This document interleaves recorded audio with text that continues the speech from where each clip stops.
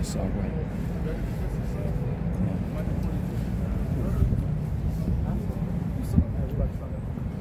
That's good. That's good. Come on. Shalom, first and foremost, we give all praise to Yahweh, Ba'ashem, Yahushua, Ba'ashem, Rakabadash. Double and Apostle, great millstone that rule well. Shalom to those in the highways and byways, doing the work sincerely and faithfully, continually fighting that good fight of faith. Lord willing, we have found that number to be delivered. But until then, we're going to keep on prophesying the downfall of America, keep talking about and prophesying about the death and destruction of Babylon the Great and all those who are opposed to this word. May death be unto your doorstep as well. All right. With that, we're going to bring out the latest prophecies, the latest articles, because shit is now heating up, man. Things are heating up, and it's a beautiful time to be living right now. And it's a beautiful time to be in this ministry that the Lord has set us up in. Why? Because now we're seeing the things that we've so been desiring to see throughout our lives, man. All right, so let's run it. Whatever you got, bring it out. Now, this is an article from the RTnews.com. Yep. Now, this is what Biden says. He said, Biden asks Americans to choose between freedom and democracy. You know, now, when you think about it, man, there is no freedom. Right. When you think about it, you choose freedom to democracy. What are they doing right now in the outside of this country? Force democracy down people's throat and telling the people that if you don't leave by the way and how I tell you to leave, I'm going to drop a bomb on you. So you ain't got no choice. But of course, you got people that are going to eat this up and say, yeah, the one that's on the white hand side of Biden, like, yeah, he's white. We should choose freedom, you know, but there's no freedom. Then, you know, and democracy is basically another term for Hellenist, you know. That's a good point. You know, and that's what Alexander was doing. I like that. He was Hellenizing the whole entire world and trying to force them under his umbrella. Yeah. And that's what America is doing right now. But they're doing it in the term of democracy. Right. You know, and yet Biden talk about, oh, choose between freedom and democracy. Yep. And I just want to bring that point out, you know. Yeah. No, democracy. What is that scripture that says, "For the nations have drunk of the wine"? That's right. Yeah. It's Jeremiah 51:7. Yep. And it reads, it says, Babylon had been a golden cup in the Lord's hand, and that made all the earth drunken. Right. So you think about that, right? Think of the context of the analogy here. A golden cup, when you look at that, you look at it like, oh wow, look at that cup that guy got, right? So it's mesmerizing. It amazes you, right? Keep going. It says that made all the earth drunken. It says the nation had drunk of her wine, and therefore the nations are mad. Right. So the nations, they were allured by that golden cup, right? They were fascinated by that golden cup, and so they tried to take part in it. And when you hear about America's inception, right? A lot of countries took on that dollar, kind of like in support of America's new growth, right? And so they took part in it, right? They drank of that cup, and now they drank of it, and they realized, oh shit, they had us in a trick bag. And what happened? Now all of these nations are angry and mad, and they want their revenge. You know, what the scriptures also say. They that were confederate with thee have brought thee even to the border. What's that, Obadiah? Hit me with that real quick. Obadiah 1 verse I saw that 6. How are the things of Esau searched out? How are his hidden things sought up? Right, they're searched out and sought up by the men of the Lord. Right, the Heavenly Father gave us the ability to go into these things and look at these things and see exactly who Esau is and exactly who was being talked about when the scriptures are being read, right?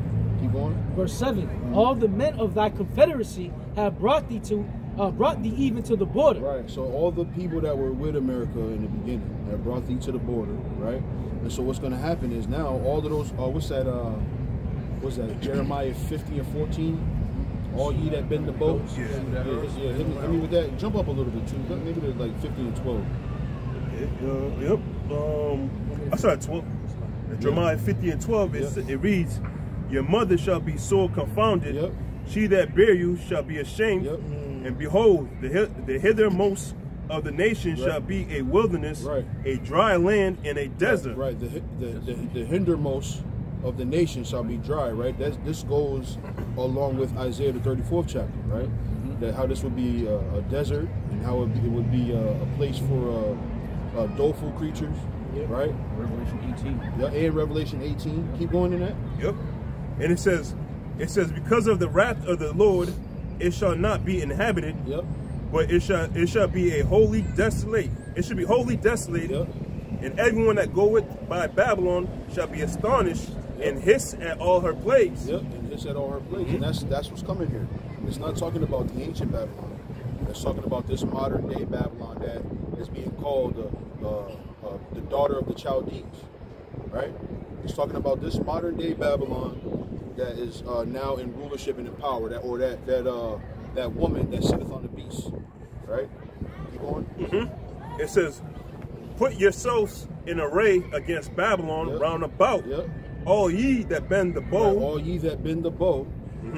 Shoot at her. Shoot at her. Right? Spare no arrows. Spare no arrows. So everyone that was once in Confederate, or let me say it this way, who was once Confederate with America, they're all going to shoot on her. They're going to turn on her. And this is when you go to Revelation 18, when it says, "Alas, alas, has that great city Babylon been taken down in 1 hour," right? So this is what's coming here. So like the elder said when he started, we have to talk about this. What else is there to talk about? Our salvation. Like I'll give you a perfect example, right? When you read the book of Judges, right? Our deliverance was synonymous with our deliverance was synonymous with the taking down of the power that we were under, right? When you had Ehud go in there and shoot the dart at Eglon, right? As Eglon was taken down, what happened? The children of Israel were free, and they lived underneath Ehud as their judge, right? So our deliverance is directly connected to the destruction of the captivity that we're on, right? So as this let's go to 2nd Ezra 6 and 7. You got it. 2nd Ezra 6 and 7. You got something? Yeah, I got something real quick too. This is Act 1 and 6. As you mentioned that, he said, when they therefore come together, they asked him, saying, Lord, will thou at this time restore again the kingdom to Israel? So that was the sentiment those years ago. It was like, look, is this the time? Is this the time? But what did Paul say? Paul said this. He said, that don't, let's go to that. What's that? I think it's 2 Thessalonians where it says, there must be a falling away first. Yeah, I got it. Pull that up for me. Yeah. Because I want to speak about this for a second. Go ahead with that. 2 Thessalonians 2 verse 3. You can start at the top. Okay, you can start at the top.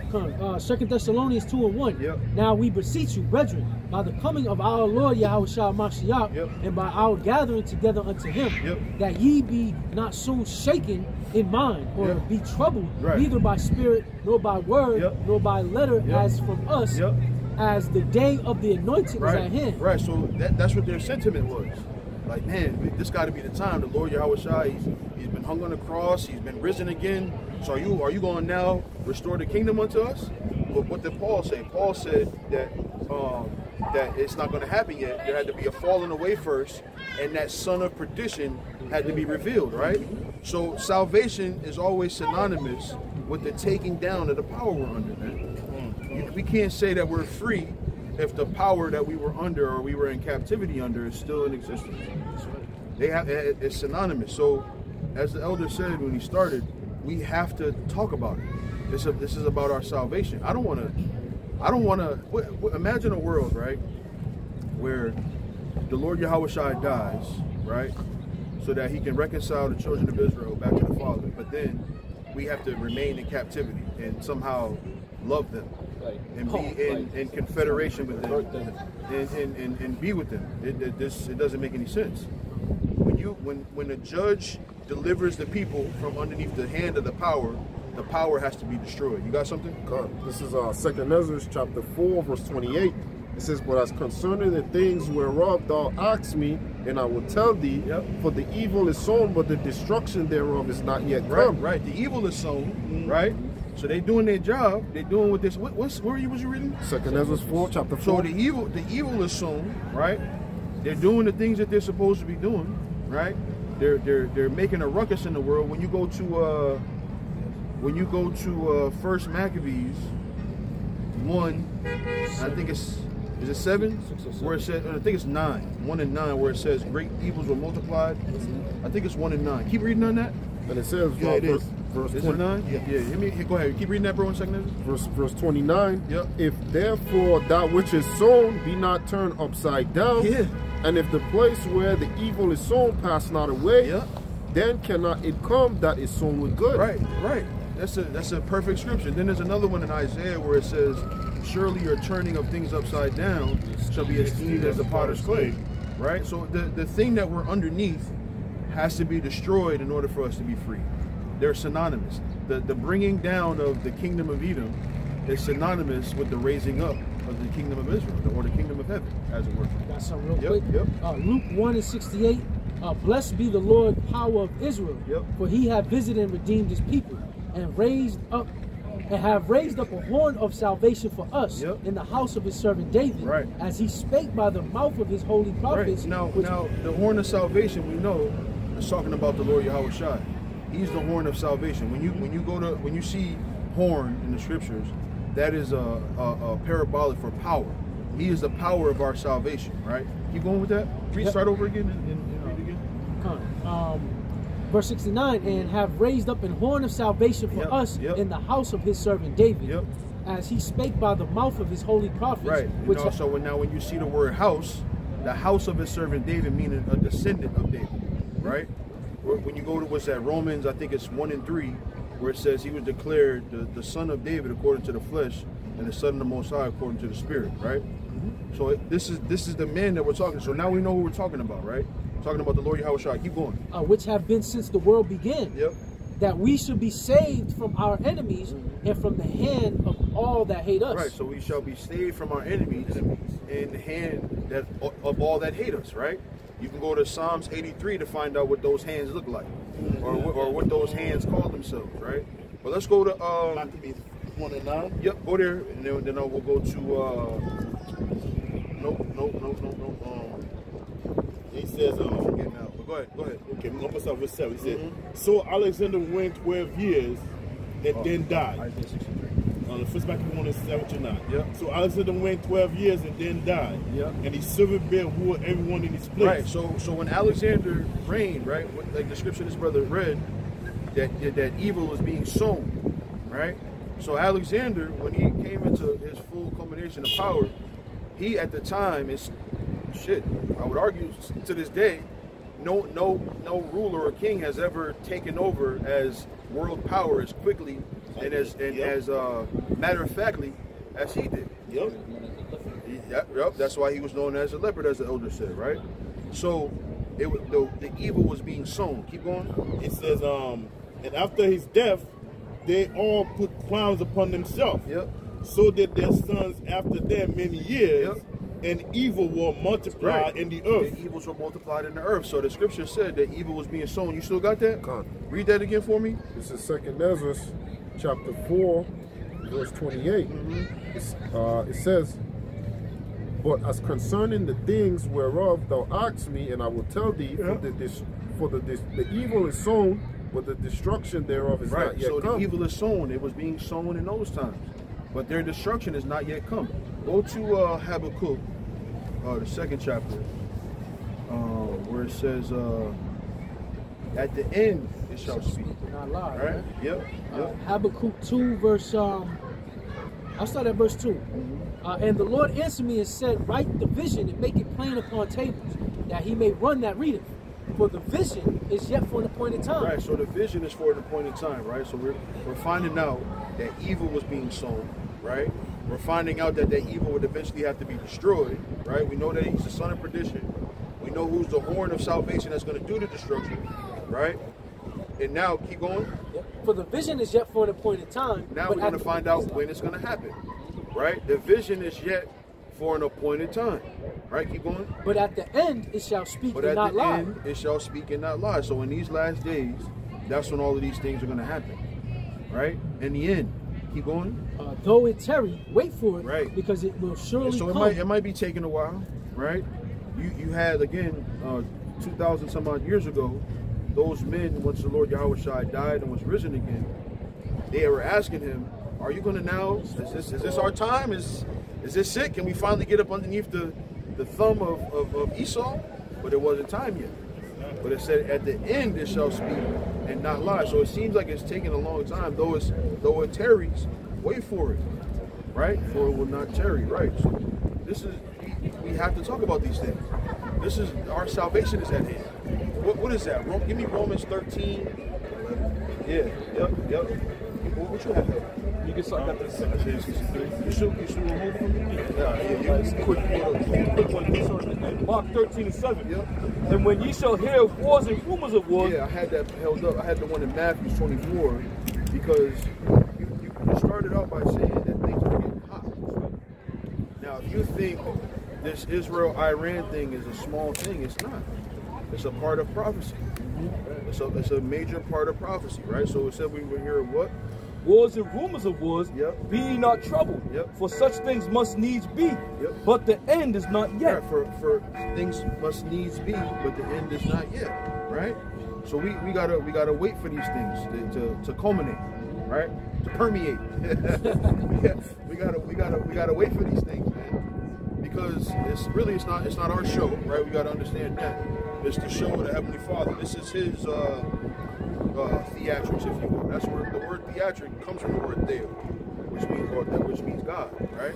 So these are His theatrics. So we gotta wait for them to play out and just be patient, right? We gotta tap into that patience that the Heavenly Father has given us and wait for His because who can do it better than the Heavenly Father? You look at the salvation that happened when we came out of Egypt. How magnificent it was, right? It'll tell you in the scriptures. It said they didn't go by the way of the Philistines because it would have been an easy way. What did they do? They went through the wilderness, right? They went through that valley. They crossed over the Red Sea. Both sides of the Red Sea lifted up, and we walked over. That was magnificent, right? The scriptures will tell you. What is it? Jeremiah 16. That this salvation is going to take precedent over that one. So this one is going to be even more magnificent. So who can do it better than the Heavenly Father, man? Who can do it better? You know? Some even said this, that they should be even amazed at the strangeness of their salvation. Right. And they can be like, how it did on number amongst the righteous. Yep. It's like that's all good, brother. Right. So this salvation is going to take precedent over the old one. The old one was magnificent. We know about it.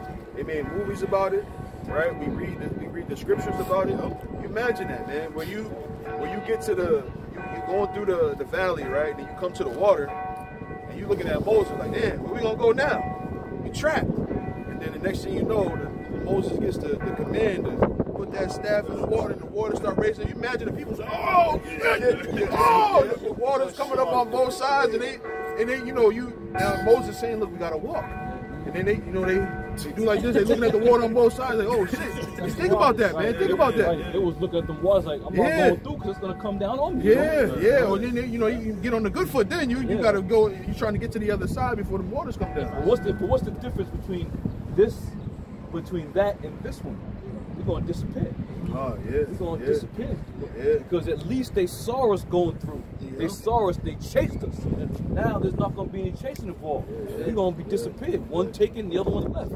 That's what's gonna be so magnificent about this deliverance is that we're gonna disappear right before your very eyes, man. And if I may add real quick too, and just like you meant the headline news back in ancient time, when the part of the West Sea was taught throughout the whole entire world, everybody feared of the part of the Most High, like, yo, he's an Israelite. You wouldn't want to go across the West Sea. You gotta be careful. Rahab said that. He said, look, man.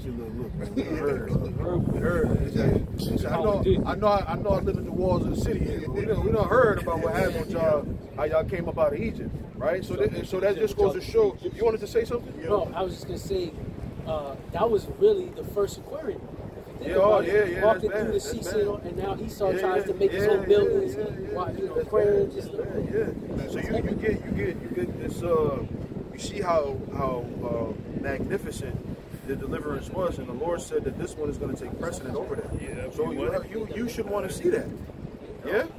You should want to be able to see the scripture say that. What is it? Happy shall he be that see the fall of his enemy. You should want to see that. Now we don't have any enemies anymore. We have enemies. We have enemies, and our enemies are the enemies of the Heavenly Father. It says that if you touch the apple of the Lord's eye, then you're in danger, man. Right? Let's go to what you got? A couple of, I got one, Jeremiah. What was Jeremiah? No longer said that the Lord liveth. Yeah, go there first. We're talking about it. Come. It's Jeremiah 16:14. Yep. And it reads, it says, therefore, behold, the days come, said the Lord, that it shall no more be said that the Lord liveth, that brought up the children of Israel out of the land of Egypt, but that the Lord liveth, that brought up the children of Israel from the land of the north, and from all the lands whither he has driven them, and I will bring them again into their land that I gave unto their fathers. I've heard this scripture, No, you got no. I've heard this scripture a dozen some odd times, right? And it gets clearer and clearer what it's talking about every time. The land of the north and the lands where I had driven them. What's that talking about? Right, so we're gonna be delivered, man. It's gonna be magnificent. Go ahead, brother. This is Isaiah 11:11. It says, and it shall come to pass in that day that the Lord shall set his hand again the second time to recover the remnant of his people. That's right. So the second time, meaning we were delivered once, and now we're gonna be delivered again. Right, but all of that, the Lord is clearly telling you to recover the remnant of his people. So anybody outside of Israel is not going to be a part of this thing, right? Right. To recover the remnant of his people. Sure. So there's no slipping and sliding somebody in there, trying to sneak somebody in. Nah. If you're an Israelite, it's going to be known that you're an Israelite, and that's it. If you're a heathen, of the other nations, at the end of this thing, the Lord's not dealing with you. He's not bringing you through the fire so you can just catch a ride for free and get it on the other side, man. That ain't happening, man. Right. No, go ahead, bro. It says, which shall be left from Assyria, and from Egypt, and from Pathros, and from Cush, and from Elam, and from Shinar, and from Hamath, and from the islands of the sea. That's right. And he shall set up an ensign for the nations, and shall assemble the outcasts of Israel, and gather together the dispersed of Judah from the four corners of the earth. Yeah, so it's quite clear, man. And so this is what we're waiting for. These are our desires for us to be delivered by the horn of our salvation, right? Speaking of desire, right? This is Sirach chapter 25, verse 7, and he says, "There be 9 things which I have judged in my heart to be happy, and a 10th I will order with my tongue. A man that have joy of his children, and he that liveth to see the fall of his enemy." Right, he that liveth to see the fall of his enemy. So we have enemies, man. And we live to see the fall of our enemies. Right? You got something else? Psalms 91, I'm starting at the top. He that dwelleth in the secret place of the Most High shall abide under the shadow of the Almighty. Right. I will say of the Lord, He is my refuge, my fortress, my power. In Him will I trust. Surely He shall deliver thee from the snare of the fowler, and from the noisome pestilence. He shall cover thee with his feathers, and under His wings shalt thou trust. His truth shall be thy shield and buckler.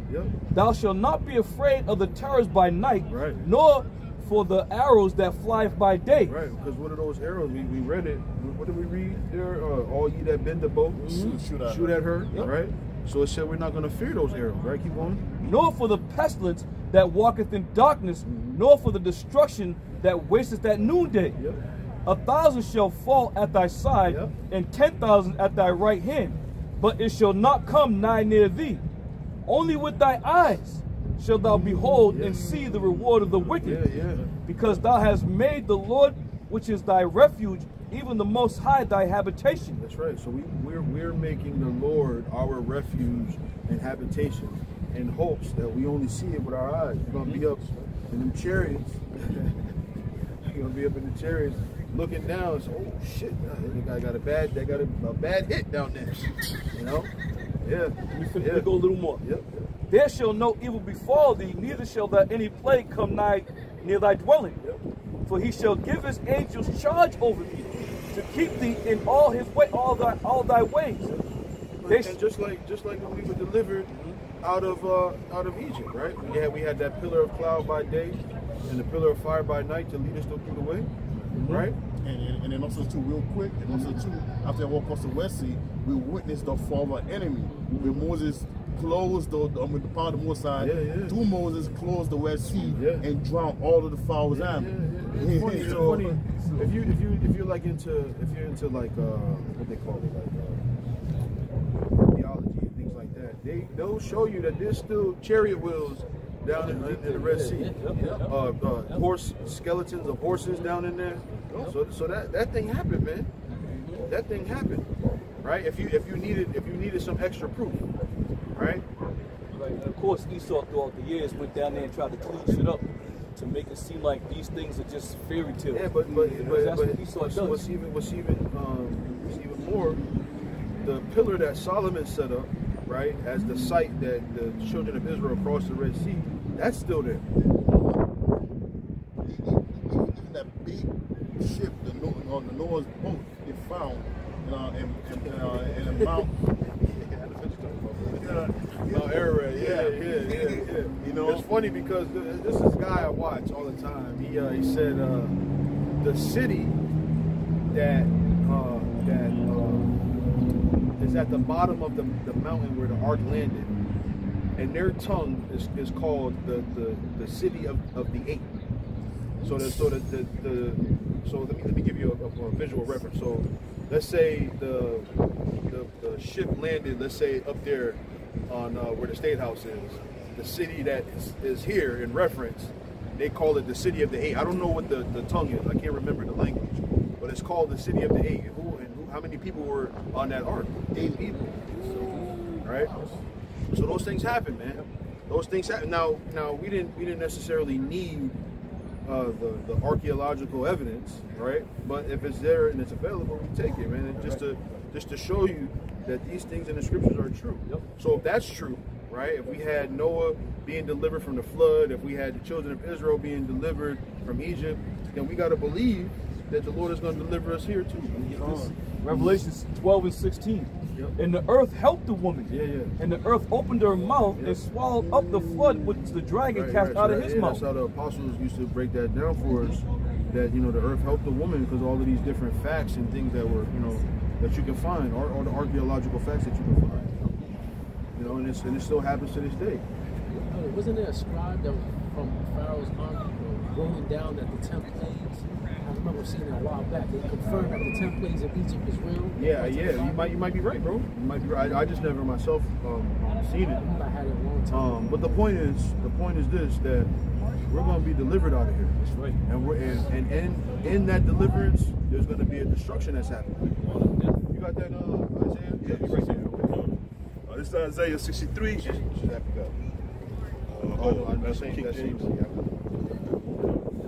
is Isaiah 63:1, and it reads, it says, "Who is this that cometh from Edom with dyed garments from Bozrah?" It says, "This that is glorious in his apparel, traveling in the greatness of his strength. I that speak in righteousness, mighty to save." Right, mighty to save, right? So he's the horn of our salvation. So he was coming from Edom, right? And the way it reads, it sounds like he was putting in some work from where he came from, right? This, right? Keep going. It says, "Wherefore art thou red in thine apparel?" Yeah, well, hey man, what was you doing? Why your garment look like that? Why is your garment all red? Right? Keep going. It says, "In thy garments like him that treadeth in the wine fat." I had trodden the winepress alone, and of the people there was none with me. For I had treaded them in my anger, and trampled them in my fury, and their blood shall be sprinkled upon my garments, and I will stain all my raiment.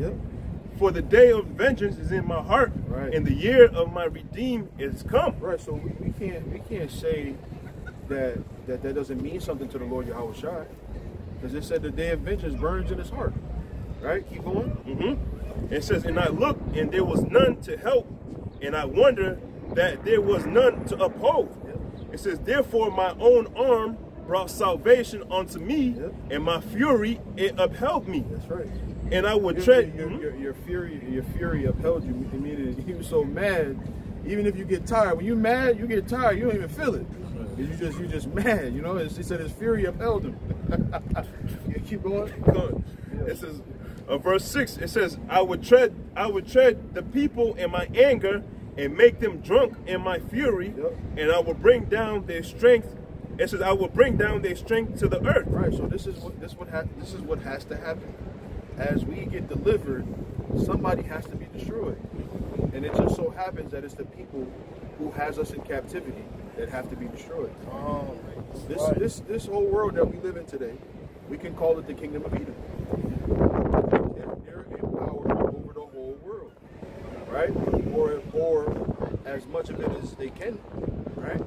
They have all the power because they control what, right? They control trade routes, right?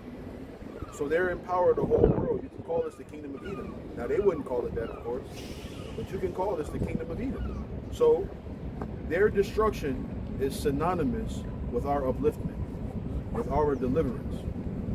You got something? Yeah. Quick precept. Proverbs 16:5. Yep. Everyone that is proud in heart is an abomination to the Lord. Yep. Though hand join in hand, he shall not be unpunished. Right. So we can't say, well, maybe we can mount up with them and teach them and join hand in hand. No, they got to be destroyed. It is synonymous with our salvation. Unless you feel like you're content with being here and you want to get the word, you just get the word. That's all. You just listening. You know. So their destruction is necessary. Right. Right. It's we can't have one without the other. We can't have our salvation without their destruction. It has to happen. This is captivity. Right, and this is why we wait upon the Lord. We ain't gotta be about that life. We ain't about that life. This is why we wait upon the Lord. Right? And when the Lord sets this shit in order, we're gonna do things that we didn't think that we could do. That are unimaginable. You know, I'll never forget it. Elder Apostle Tahar had said a while years ago. He said, when that time comes, you know, when the Lord put the Spirit on us, we're gonna be, doing, going through, treading down. There's gonna be a little baby there, tear coming down, and you're like, damn, But again, we're gonna have the Spirit of the Lord upon us, and the fury and the anger of the Lord is gonna be upon us. Right? So we're gonna be about it when that time comes, man. You got a precept? Go ahead. Zephaniah 3 verse 8. Therefore wait ye upon me, said the Lord. Right. Until the day that I rise up to the prey. Right. For my determination is to gather the nations. Right, and there's a whole lot being said here. So we are waiting upon the Lord. We're not trying to gather up the Israelites all in America to get together to take Esau and throw Esau down. We ain't trying to do that. We're waiting upon the Lord. All right? But he's also what? Starting to gather the nations right now to bring them over to that valley, because this third world war is now starting to cook, man. The pot's on simmering. Now it's starting to get hot around here. And a lot of you non-believers, you think that this thing's just going to blow over without having some consequence? No. This is the vengeance of the Lord starting right here, man. Go ahead. For my determination is to gather the nations, that I may assemble the kingdoms to pour upon them my indignation, That's right. even all my fierce anger. Right. For all the earth shall be devoured with my fire, with the fire of my jealousy. Right. So at the end of the day, they're all going to destroy each other with them thermonuclear missiles that the Lord gave them the ability to create, man. That's how this is going to go down. That's how this is all going to unfold by the hand and destruction of Yahweh Shai.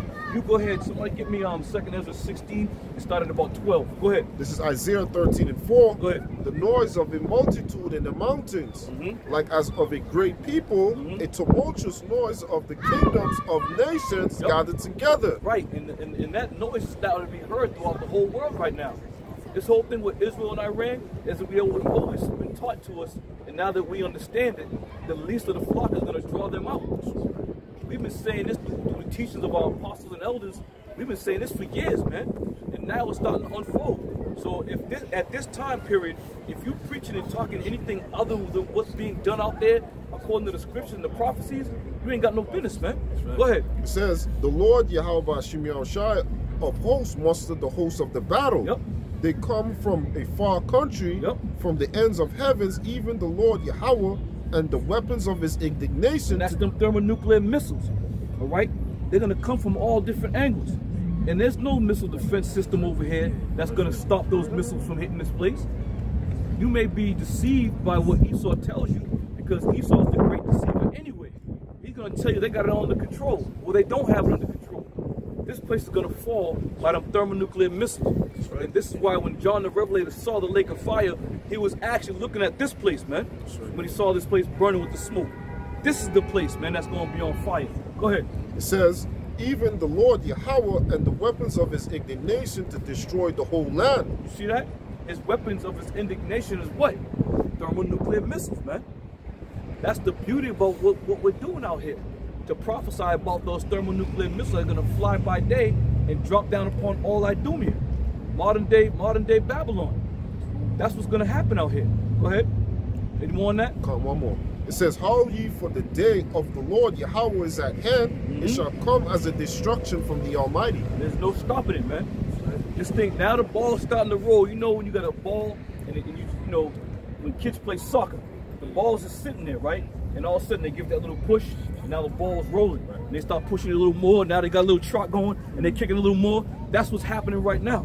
The Lord has started this thing rolling with that Israel and Iran thing. We've always talked about Israel and Iran. We've always talked about that. We've always talked about that.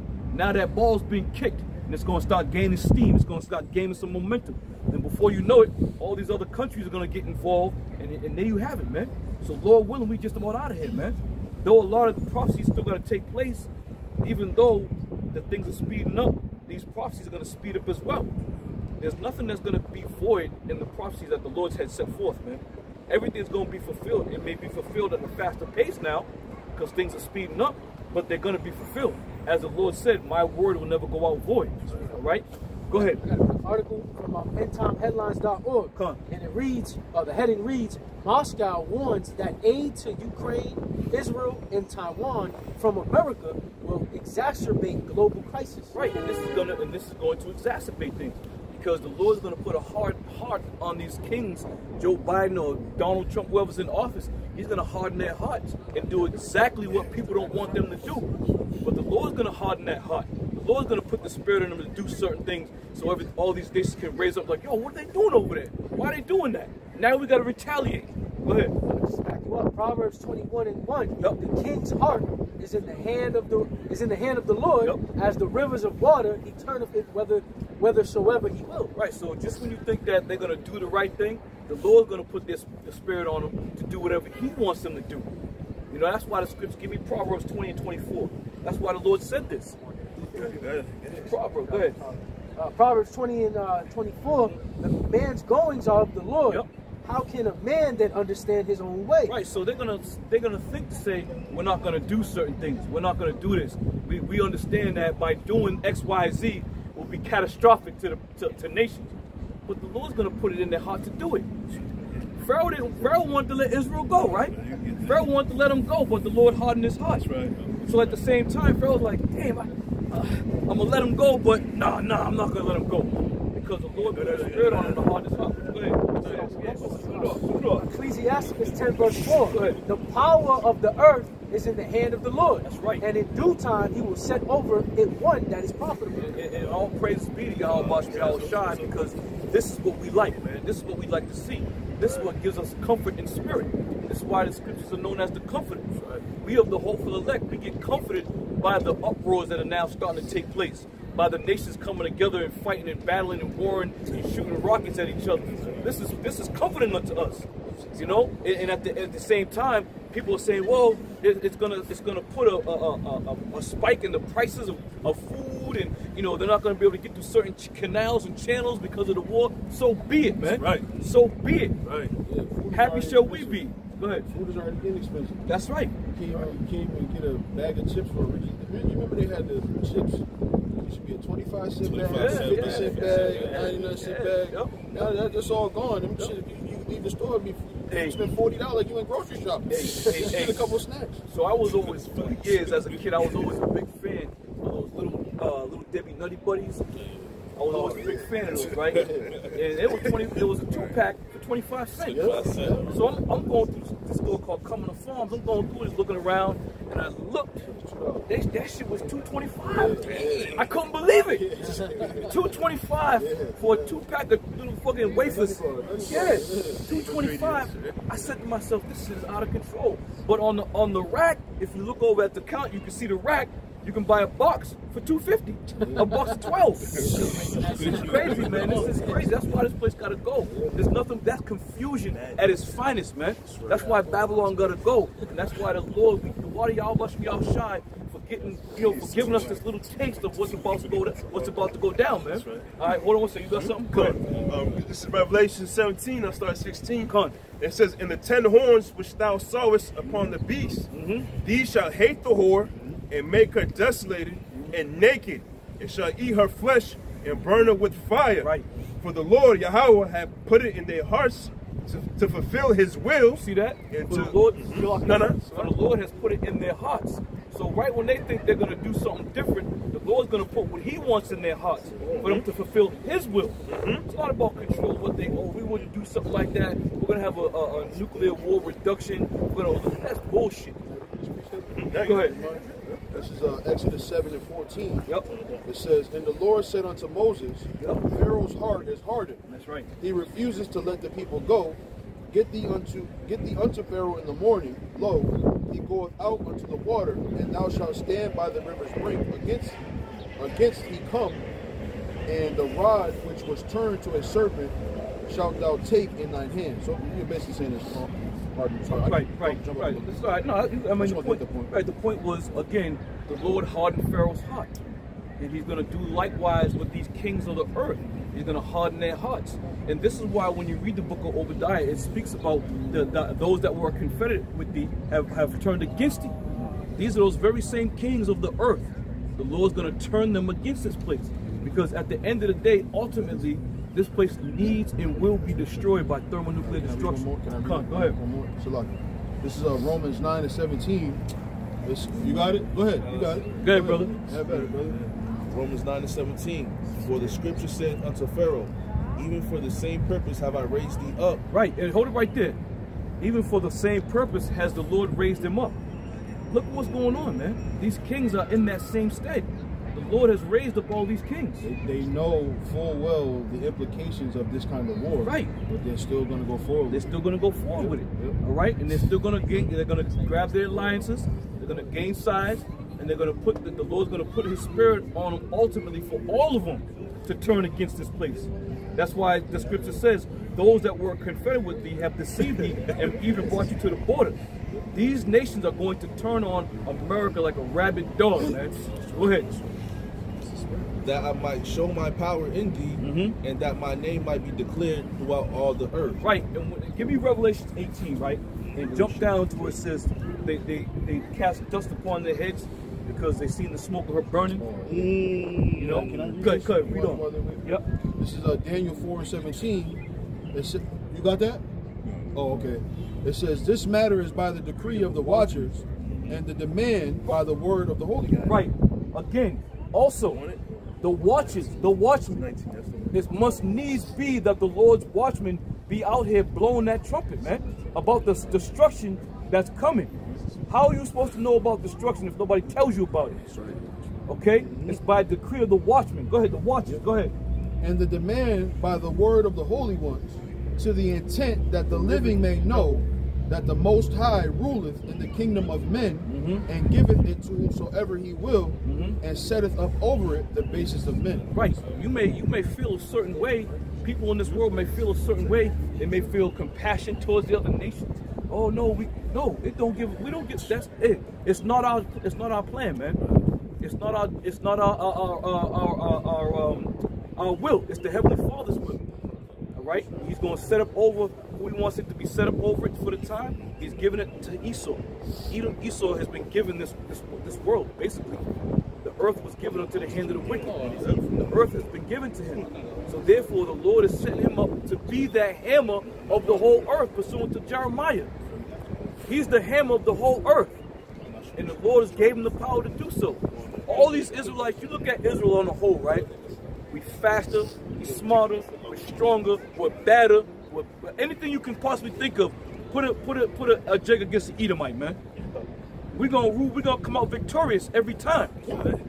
But why can't that happen on a whole, on a mass scale? Because this isn't what the Lord wants, man. The Lord wants to destroy him at his time and at his will. That's why Esau hasn't been gone down. You look at Esau, they're afraid, man. They like to, you know, take drug inhibitors to hit them steroids because they can't win against us. This is what they know. But again, we fall back and we put ourselves in this position because we understand that we have to wait for our power to make that move. All right? Go ahead, hold on.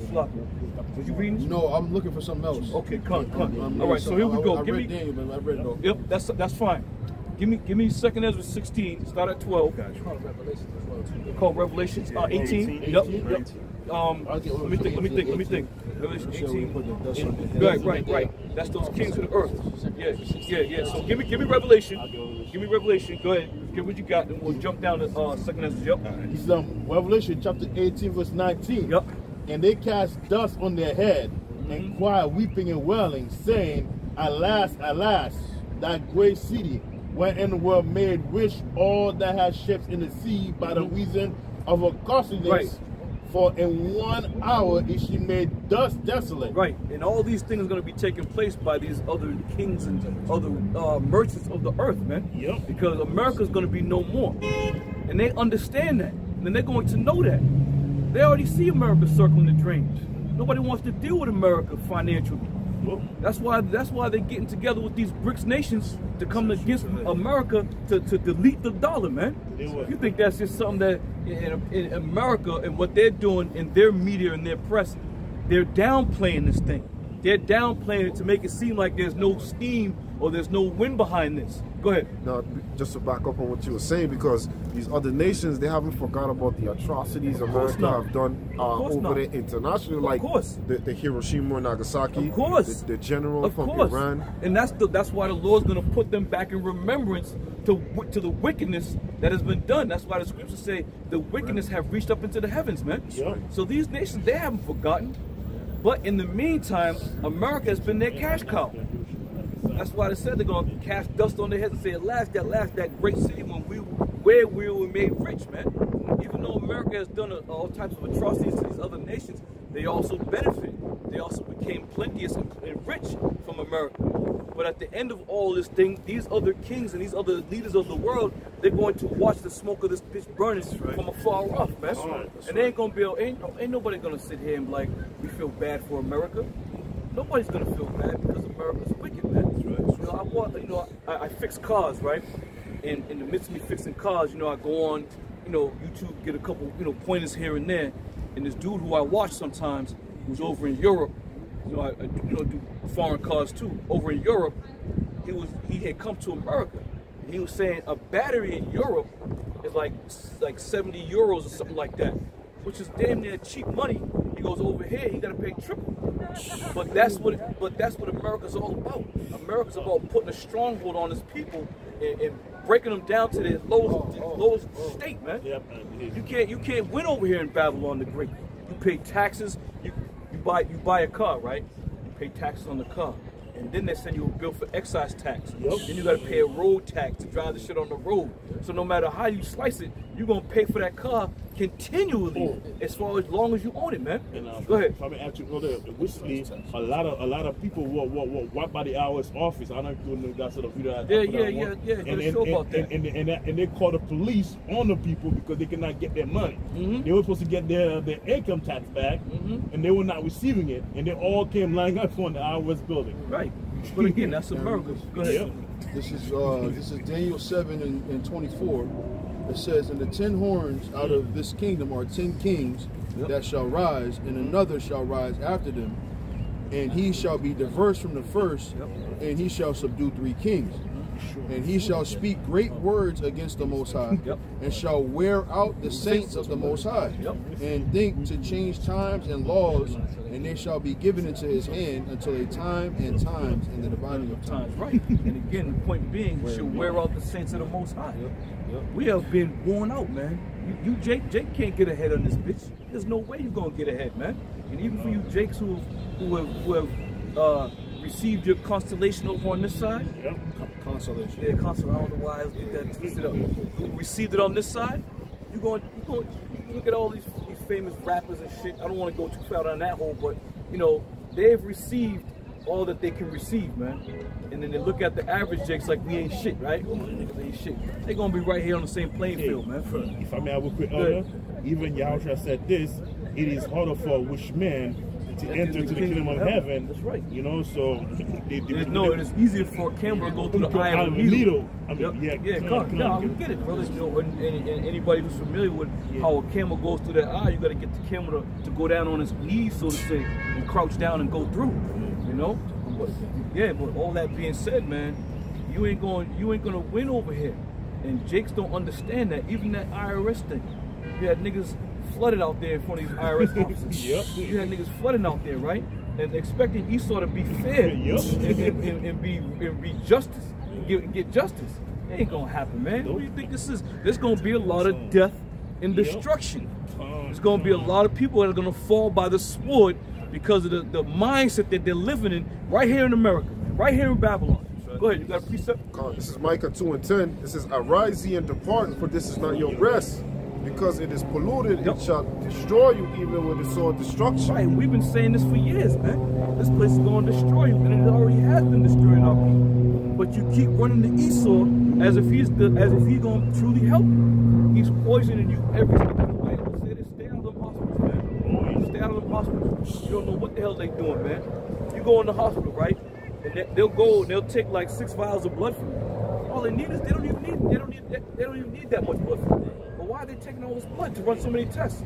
Fine, they need to draw blood. Let them draw one little vial. Then you can split that up between all these tests. All the tests you need. Yeah, go ahead, brother. No, they got a commercial talking about selling plasma, like that CSL plasma thing that they got all around the place, like all of that unnecessary stuff, man. Yeah, I'm telling you. And you wonder why they sit there, because they take that blood and they sell it to the elites. They get a hold of because they drink that shit. They use your blood in these rituals, especially Israelite blood. They truly know who you are, and they know what your background and your lineage is as far as that's concerned. Go ahead. I was watching something on Twitter. It was Tucker Carlson doing an interview with some dude who was saying he was doing a sample with his father's blood, giving his blood to his father and having his son give him blood. Right. And he said the blood didn't do nothing to me, but to my father it decreased his age by like 25%. Right, like 25%. It's 25 years or something like that. The growth is aging rate, you know? But these devils know, man. Go ahead. In fact, there was a doctor by the name of Dr. Farai Feta, you know? He make 100% patients sick and giving them, and a lot of them saying that they got cancer, so he could give chemotherapy, so he could collect more money from their insurance. Yeah. You know? Again, they use Jake as guinea pigs, man. And Jake, you think you going to the doctor to get help? They just killing you, man, putting all kinds of poison in your ass. You know, give me that in 2nd Ezra 16. You know, you start about 14. You can jump down. That's right to the point. You can start at 14. 14? Yeah, come read that. This is 2nd Ezra 16, verse 14. It says, "Behold, the plagues are sent and should not return again until they come upon the earth. The fire is kindled and should not be put out until it consume the foundation of the earth." Go ahead. It says, like as an arrow which is shot out of a mighty archer, return not backwards, even so the plagues that shall be sent upon the earth shall not return again. Go ahead.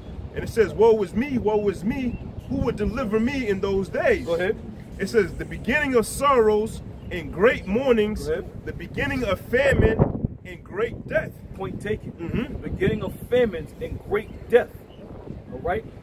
Even before these thermonuclear missiles get shot over here, there's also going to be a great, massive death over here, man. We don't know. You know, the gates of hell, Bill Gates of hell, and all those other constituents, if you will, they've all been saying the very same thing. That, you know, this isn't over, there's something that's going to be worse, and we got to be prepared, and people got to know this, that, and the third. So it's just a matter of time, man, before they start dropping people like flies. Now, we don't know what it is, but we of the hopeful elect, this is why we make you know, a supplication to the Lord about being protected and being covered, that none of these evils come nigh near us. Because why? There's going to be a mass death out here. There's going to be a mass graveyard over here. You see? Continue on a little bit more on that. Yep. And it's verse, continue back in 18, it says, the beginning of wars and the power shall stand in fear, and the beginning of evils. What shall I do when these evils shall come? Now, beginning of wars. We've always been hearing about wars and rumors of wars. But again, the two of the main players as far as these wars are concerned are going at it now. Right? And now it's gonna draw out the alliances of each nation. Whoever's siding with Israel, whoever's siding with Iran, it's going to draw these people. And that's why the scripture says the least of the flock should draw them out, because it was Israel that shot those rockets over at Iran. Go ahead. This is our 2nd Ezra, chapter 15, verse 28. Yep. It says, "Behold, a horrible vision, and the appearance thereof from the east." Yep. Where the nations of the dragons of Arabia shall come out with many chariots, and the multitude of them shall be carried as the wind upon the earth, that all they which hear them may fear and tremble. That's right. See that? All they that hear shall fear and tremble, because the time is coming where these nations are now starting to gear up. They're now starting to put the pieces of the puzzle in the right spots, in the right places, where they're now going to start sending troops here and there. Watch how many troops America's going to have to send over there, man. Watch how many troops. Now, keep in mind, you still have the conflict between so-called Russia and Ukraine. Billions of dollars of America's money has funded that. Now what's going to have to happen? Now America's going to have to back Israel, right? They're trying to give all kinds of smoke. Oh, Joe Biden and Benjamin Netanyahu, they're not really seeing eye to eye. It's all bullshit. It's all bullshit. And this thing is going down. Naturally, they have been talking about the draft lately too. A lot. They've been, if you look at the news, they've been bringing a lot about the draft. There may be a draft. You know, and why not the command center right there for drafting is empty, but soon they're gonna force a lot of young men to go out there to the war. Right. You know, I tell you, at the time Esau really had the nations or the people of America fooled was when them towers came down. When them towers came down, they couldn't shut the doors over at these recruitment centers. These cats was flowing over there. I mean, breakneck speed. They was like, damn, we're getting more. They got more troops than expected. But when those cats got over there and they realized they got bamboozled, now they was stuck. Now they came back home. They can't reintegrate themselves back into regular, so-called regular life. Now they're killing themselves and killing other people, or exposing the government and throwing medals back. PTSD, all that shit, man. Go ahead. Revelations 11 and 14. The second woe is past, and behold, the third woe coming quickly. Right, and we're in that time where that third woe. We've been in World War III, so to say, man. It just hasn't been a hot war. It's been a cold war. Now it's just starting to get hot. Now we're starting to heat up around here. And the beauty of it is, for all you scoffers and scorners and non-believers, now what do you got to say? And I must say, man, and you brothers correct me if I'm wrong, but men of Great Millstone have been the only men who have been talking about the least of the flock, drawing them out. The ones who have been talking about Third World War, Russia and Iran and all these other nations getting together. Not too many guys out there have been talking about these things. MOTB, not too many people have been talking or prophesying about these things. You know, and throughout time, you've always had different, you know, social media influencers. You know, they'll come out and say, I gotta say, the guys from GMS, they were the ones that have been pushing it. They was been saying it, and we ain't look to be, you know, glorified about it, because it was all done through the Spirit of the Lord. But to know that the things that we were teaching, now people are starting to listen. Now people are starting to realize, oh shit, this shit is really going down. And when they finally implement the MOTB, what are you guys gonna say then, man? Esau, the Edomites of this world, this kingdom, who aren't even involved with, you know, any of the things that we do. They even confess that the Bible says that there's a mark of the beast, and it's the chip. You know, they're bringing out a lot more now. Right. Even, and I believe even if Esau himself got on TV and said, "We're going to tell you the truth. This is the mark of the beast, the MOT." Jack still won't believe it, man. Even if you type it on your Google search, you can put the RFID is and it'll automatically fill in the blank. It's the MOTE in the Bible. You know what I'm saying? So it's already there. They put it on their face. You know? There's many movies about it where they show, you know, that the lady cannot, like there was this one movie scene, the Arnold Town movie, the lady came and walked into the store, said that, please, give me something to eat, I need something to eat. He said, okay, what do you want? He said, oh, here. And she put in her cash. He said, sorry, man, don't take cash. You have to scan your hand in the scanner. You know? I don't know the name of that movie, you know? But she said if you don't have that that chip, you can't let you purchase anything in the store. You know? So they're putting out in the movies now. Of course, you know. Go ahead, bro. I got a scripture for you. Jeremiah 28:7. Nevertheless, I was trying to get it. So like, Jeremiah 28:7. Nevertheless, hear thou now this word that I speak in thy ears, and in the ears of all the people. The prophets that have been before me and before thee of old prophesied both against many countries and against great kingdoms of war and of evil and of pestilence. Right, and since we've come into this thing of ours, this is what we've been doing, man. We've been prophesying exactly how Jeremiah just explained it. War, evil, and pestilence against many kings and great nations. This is what we've been set up to do. We've been set up to do this very same thing. And in the midst of prophesying about these nations, the elder had made reference to it earlier. You can't come into power unless somebody dies or somebody gets destroyed. Two kings can't sit on the same throne. And this is what some people would like to see. Is, oh, we can all get together. No, there's only going to be one lead nation, man. It's going to be one head nation. That's Israel. It's going to be the head nation. Everybody else is going to be underneath us. No matter what you believe or what you think in this time period, they're going to be underneath us. And you should want them to be underneath us. Go ahead, brother. This is Psalms chapter 2. I'll read on down. It reads, it says, why do the heathen rage, right, and the people imagine a vain thing? Right. And the kings of the earth set themselves, and the rulers take counsel together against the Lord and against his anointed, saying, let us break their bands asunder and cast away their cords from us. He that sitteth in heaven shall laugh, and the Lord shall have them in derision. Then shall he speak unto them in his wrath, and vex them in his sore displeasure. Right. Yet I have set my king upon my holy hill of Zion, and I will declare the decree. The Lord has said unto me, thou art my son, this day I have begotten thee. Ask of me, and I shall give thee the heathen for thy inheritance. That's right. And let me say this too. The Lord said that he's gonna laugh at you devils when that time comes. Because right now you think you are the Most High. You think that the Most High has altogether kept his mouth shut and has no power anymore. But he's gonna laugh because he got you in derision right now. Because when the Lord finally drops the bomb on you, then you're gonna understand that the Lord liveth that dwelleth in the kingdom of men. You know? And he's setting up his son also to come down here to smash you people. And it's all in a matter of time. When Yahushua gets that green light to come back here, he's gonna crack them clouds that we've been prophesying about, and he's gonna do it, man. Just like we've been prophesying about the least of the flock gonna draw them out.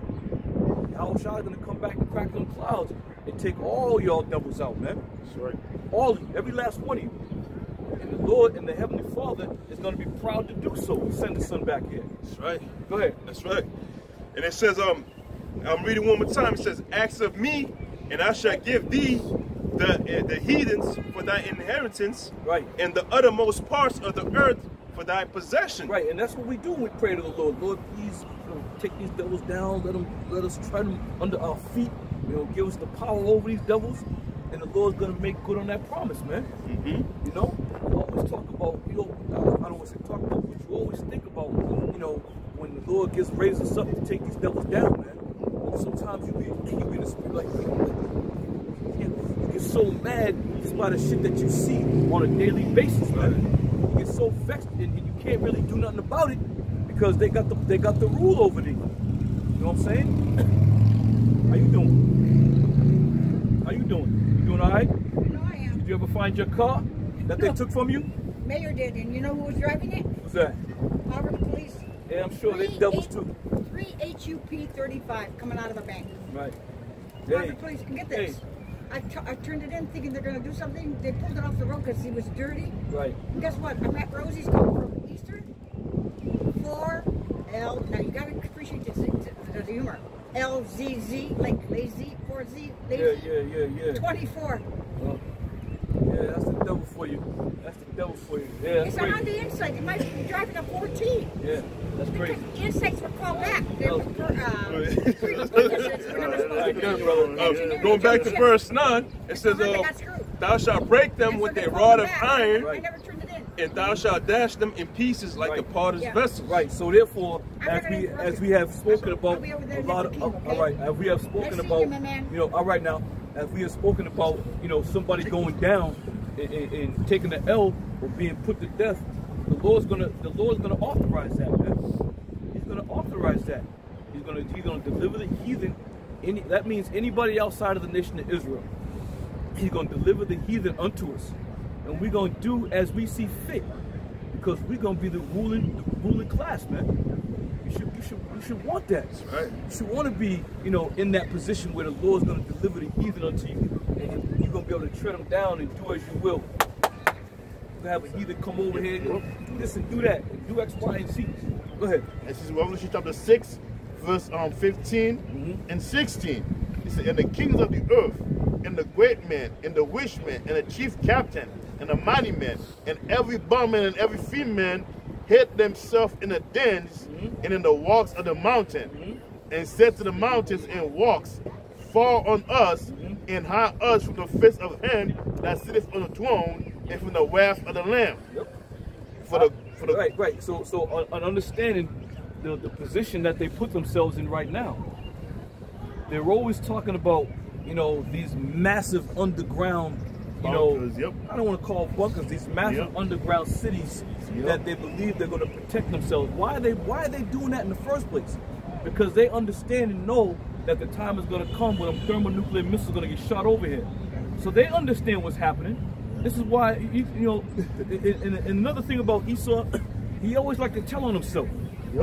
The scriptures speak about he'd make his own tongue to fall upon him. Himself. Here you are, you're supposed to be this top-notch, top-secret kind of guy, but then you got your local, you know, television networks, you know, coming in with their camera crew, and you know, look, this is the bunker, this is the entrance of the bunker. It's massive, and it's you got the gardens over here, and the pools, and the springs, you got all this shit.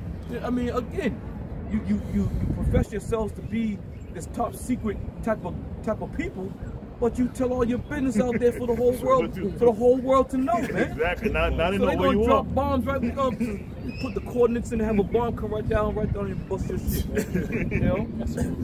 To back you up, that's you seen they brought out this new TV series called Fallout, right? Where you got the underground bunkers, you got schools down there, you got all types of shit down there. Predictive programming. But again, you got all kinds of shit down there. But who is it for? It ain't for the average Jake. They ain't gonna have Jake down there talking about, yeah, we here report for school, first day of school. That's for them Edomites down there, man. That's who that's for. And you got some of these so-called rich Jakes out there. I know I seen a video with that fat bastard with the tattoos on his fucking body. Rapper, was it? Rick Ross. He talking about, yeah, we go over here, we gonna get this bunker started, we gonna build this and that. Man. You got short money, man. You think you an elite? Just because you got a little more than the average Jake, that don't mean you gonna all that shit's gonna come to naught, man. All those rappers gonna come to naught. Go ahead, brother. Just to lay back what you said, that Fallout movie is based off the video game. And you know, they talk about, you know, apocalyptic. And there's one scene that there's actually out here in Boston. There's this Fenway Park gets destroyed, the State House. So it's showing you through these games and movies that, hey, the destruction's coming here to America, right? And then on the beginning of the scene too, they showed the nuclear blast. And they were rising, and everybody took off running in that bunker. You know, Revelation 6 and I'll start at verse 14. And the heaven departed as a scroll when it is rolled together, and every mountain and island were moved out of their places. And the kings of the earth, and the great men, and the rich men, and the chief captains, and the mighty men, and every bondman, and every free man, hid themselves in the dens and in the rocks of the mountains, and said unto the mountains and rocks, fall on us, and hide us from the face of him that sitteth on the throne, and from the wrath of the Lamb, from the wrath of the Lamb, for the great day of the wrath is come, and who shall be able to stand? Right, and again, going back to them with those bunkers, going back to them being in those caves. They said, fall on us and hide us from the wrath of the Lord. So they know and they understand that the Lord is coming, man. And they know and understand that when the Lord does come, he's coming with them thermonuclear missiles to blow this place to smithereens. You see? Go ahead, brother. This is Revelations 19 and 11. And I saw heaven open, and behold, a white horse. And he that sat upon him was called Faithful and True. And in righteousness do he judge and make war. His eyes were as a flame of fire, and on his head were many crowns. And he had the name written that no man knew but himself. And he was clothed with a vesture dipped in blood, and his name is called the Word of the Most High. Right, and what was the key thing there? His head, he had many crowns on his head. He's going to strip these other nations of these so-called crowns that they're wearing. And where's he going to give me that? No, it's that second Ezra. He's going to give us those crowns. Second Ezra chapter 2. Yep, give you that. Yep. Because the crowns that the Lord has put on his own head, he's going to set them upon the right heads where they belong. Go ahead. Second Ezra chapter 2 verse 42. I, Ezra, saw upon the Mount Zion a great people, whom I could not number. And they all praised the Lord with songs. And in the midst of them there was a young man of a high stature, taller than all the rest. And upon every one of their heads he set crowns. That's right, because he's going to strip and take down all these kings of the earth as part of his job, as part of fulfilling the will of the Heavenly Father. Right? And then he's going to what? Come to his hopeful elect. His elect at this point, and put them crowns on their heads. Lord willing, we're in that number. You see? Go ahead. And upon every one of their heads he set crowns, and was more exalted, which I marveled that greatly. So I asked the angel and said, Sir, what are these? He answered and said unto me, These be they that have put off the mortal clothing, and put on immortal, and have confessed the name of the Most High. Now are they crowned and receive palms. Then said I unto the angel, What young person is it that crowneth them and giveth them palms in their hands? So he answered and said unto me, It's the Son of the Most High, whom they've confessed in the world. Then began I greatly to commend them that stood so stiffly for the name of the Lord. Hold it right there. Why is Ezra saying that I begin to commend them that have stood so stiffly? Because being out here on the highways and byways as a prophet, as a messenger, as a man of the Lord, as a hopeful elect, you're coming out here doing what? The work of the Lord amongst all types of calamity, amongst all types of adversity. And this is why Ezra said, These be they that have stood so stiffly. If you out there and you doing something and you ain't going against, and people ain't coming against you, and they're not, coming at you in some shape or fashion, then you aren't in the right stead, man. Because we come out here amongst every type of nation that has been placed in America that walks by here. These be they that have stood so stiffly for the name of Yahweh Basham Yahweh Shai. Right? And coming out standing stiffly is gonna what? It's gonna cause some animosity. It's gonna cause some hatred. Because we're speaking things that aren't tasteful in the eyes of those in Babylon, man. We're telling you things that aren't friendly or aren't conducive to what goes on here in America. We're prophets. We've been set up to prophesy the downfall of this kingdom and the downfall of the kings of this earth. Now, can you finish off on that? Paul to death for that. Give him wrong. And not only Paul, but they put a lot of Israelite men to death, man, for standing up for the word of the Lord. A lot of men have been put to death. So we're doing the very same thing that our forefathers was doing. It just so happens now that the Lord has put that hedge about us, and there's no harm and no evil coming towards us, because the Lord has governed the angels around us to watch us round about. Go ahead. Second Ezra 2 and 47. So he answered and said unto me, it is the Son of the Most High, whom they have confessed in the world. Then began I greatly to commend them that stood so stiffly for the name of the Lord. Then the angel said unto me, go thy way and tell my people what manner of things and how great wonders of the Lord thy power thou hast seen. Right, so we're going on, we're telling you everything that we have been commanded to tell you. That's right. About the death and destruction, about the gracious and the loving kindness of the Lord to the hope for the elect and his chosen people, man. This is what we're doing. We're talking about the downfall of all these nations and all these countries. We're talking about we ain't even no stone unturned, man. And this is our job as prophets.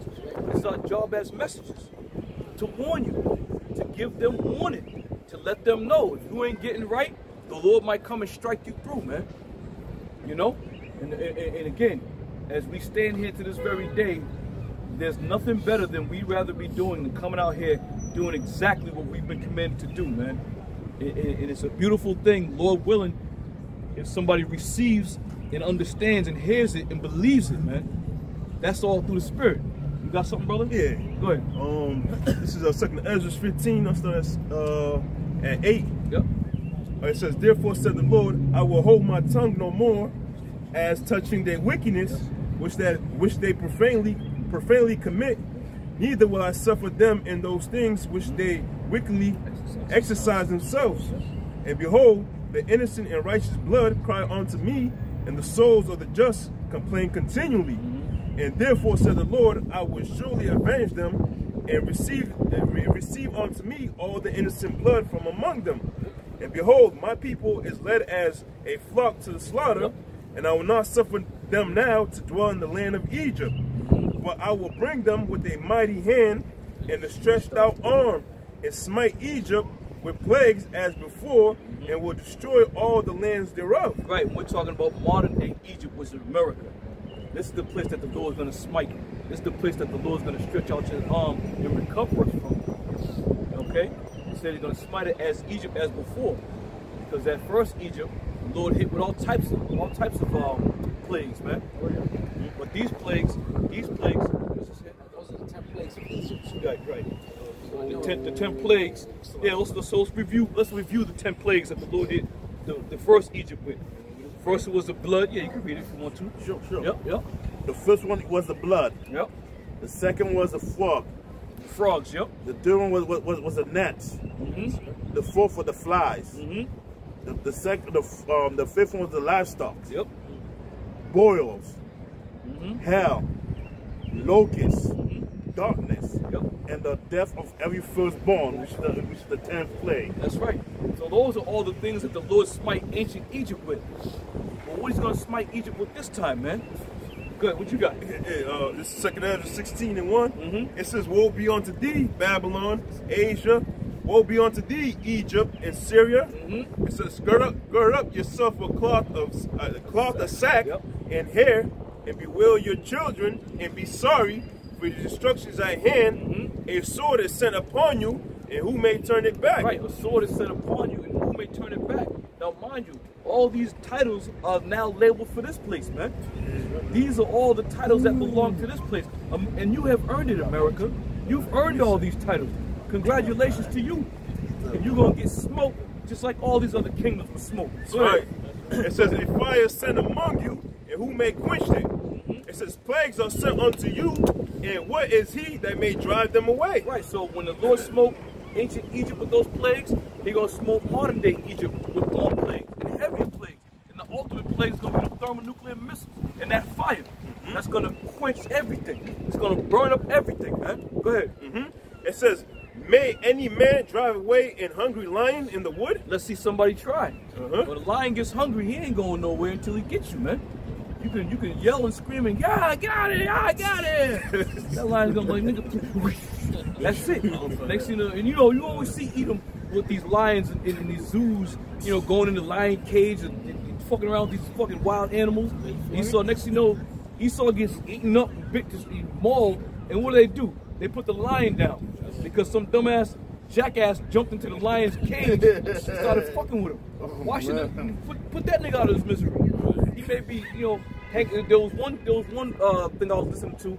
the lady tried to pat the goddamn lion in the thing and it snapped on her arm. So she was able to call 911. So she was like, please hurry. Please, he's ripping my arm off. Please. You can hear the lion in the back, you know, pulling and tugging. But why would you do such a thing? It's a simple with that lady. She on a pet. There was a YouTuber, but there's another one on a pet snake.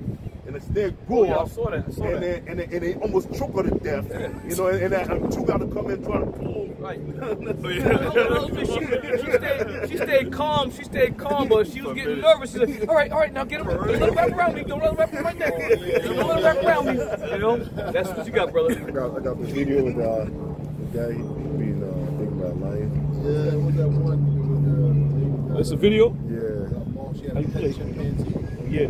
Oh, I don't know if you can see that.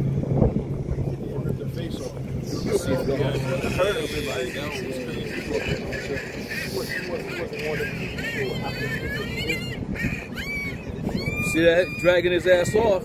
See him? Yeah, there's no helping him. Who may turn away a hungry lion in the wood, man?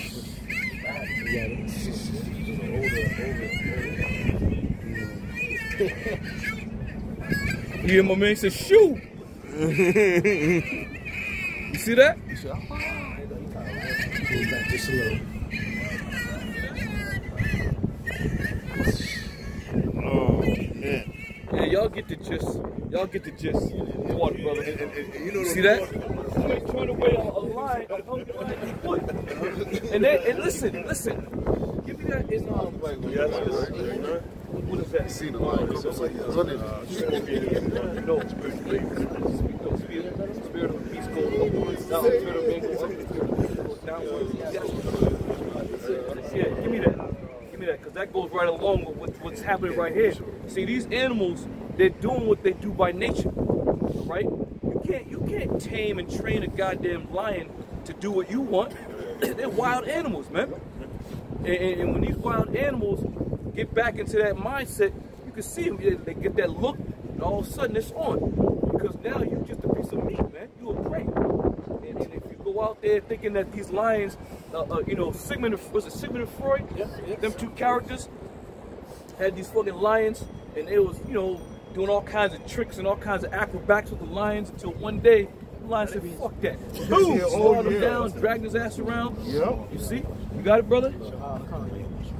Ecclesiastes 3:21. That's it. Who knoweth the spirit of man that goeth upward, and the spirit of the beast that goeth downward to the earth? Right. So why should these animals be judged for the fact that they maul the dude who tried to get in their cage?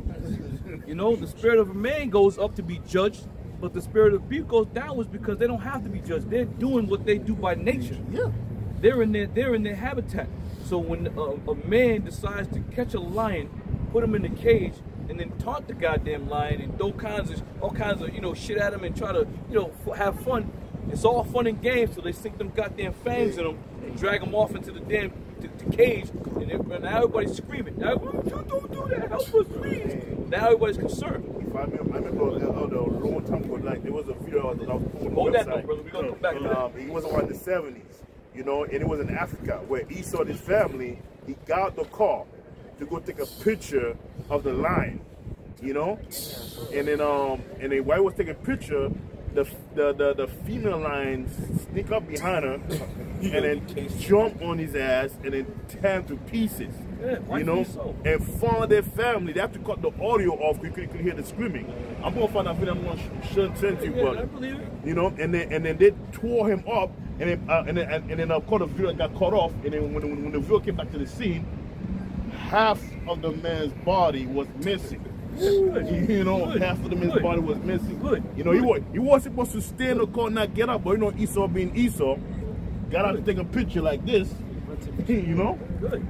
They say play stupid games, win stupid prizes. That's right. You know what I'm saying? Go ahead, brother. You got something to say? No, I was going to say, I saw the same thing, just an example of how strong a lion is. There was this guy, they gave this lion a rope, and they had all these big men trying to tug a war with it. Yeah. That female lion wasn't even budging. Wasn't budging. Yeah, man, these are animals, man. These are wild, big-ass animals. You know, so saying all that, the scripture said, man, any man turn away a hungry lion in the wood. That's why we kind of went down that road. because Esau thinks they can do that. You see, Esau's totally against the scriptures, man. If Esau had read these scriptures, it's like, well, listen, we're going to leave those animals alone. Let them go, bring them back to the Saharas, and wherever they go, let them do their thing. Well, Esau is an opportunist.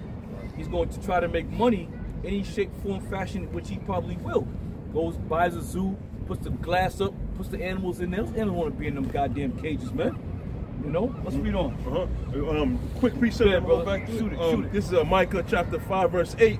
And it reads, it says, the remnant of Jacob shall be among the Gentiles in the midst of many people, as a lion among the beasts of the forest, and as a young lion among the flocks of the sheep.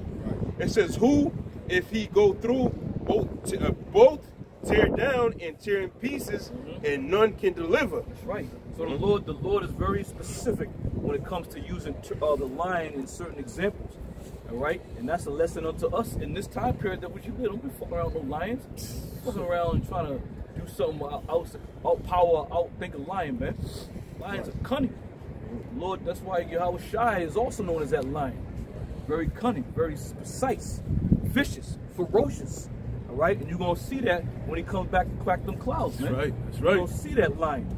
Go ahead, brother. This is Ezekiel 25 and start at verse 13.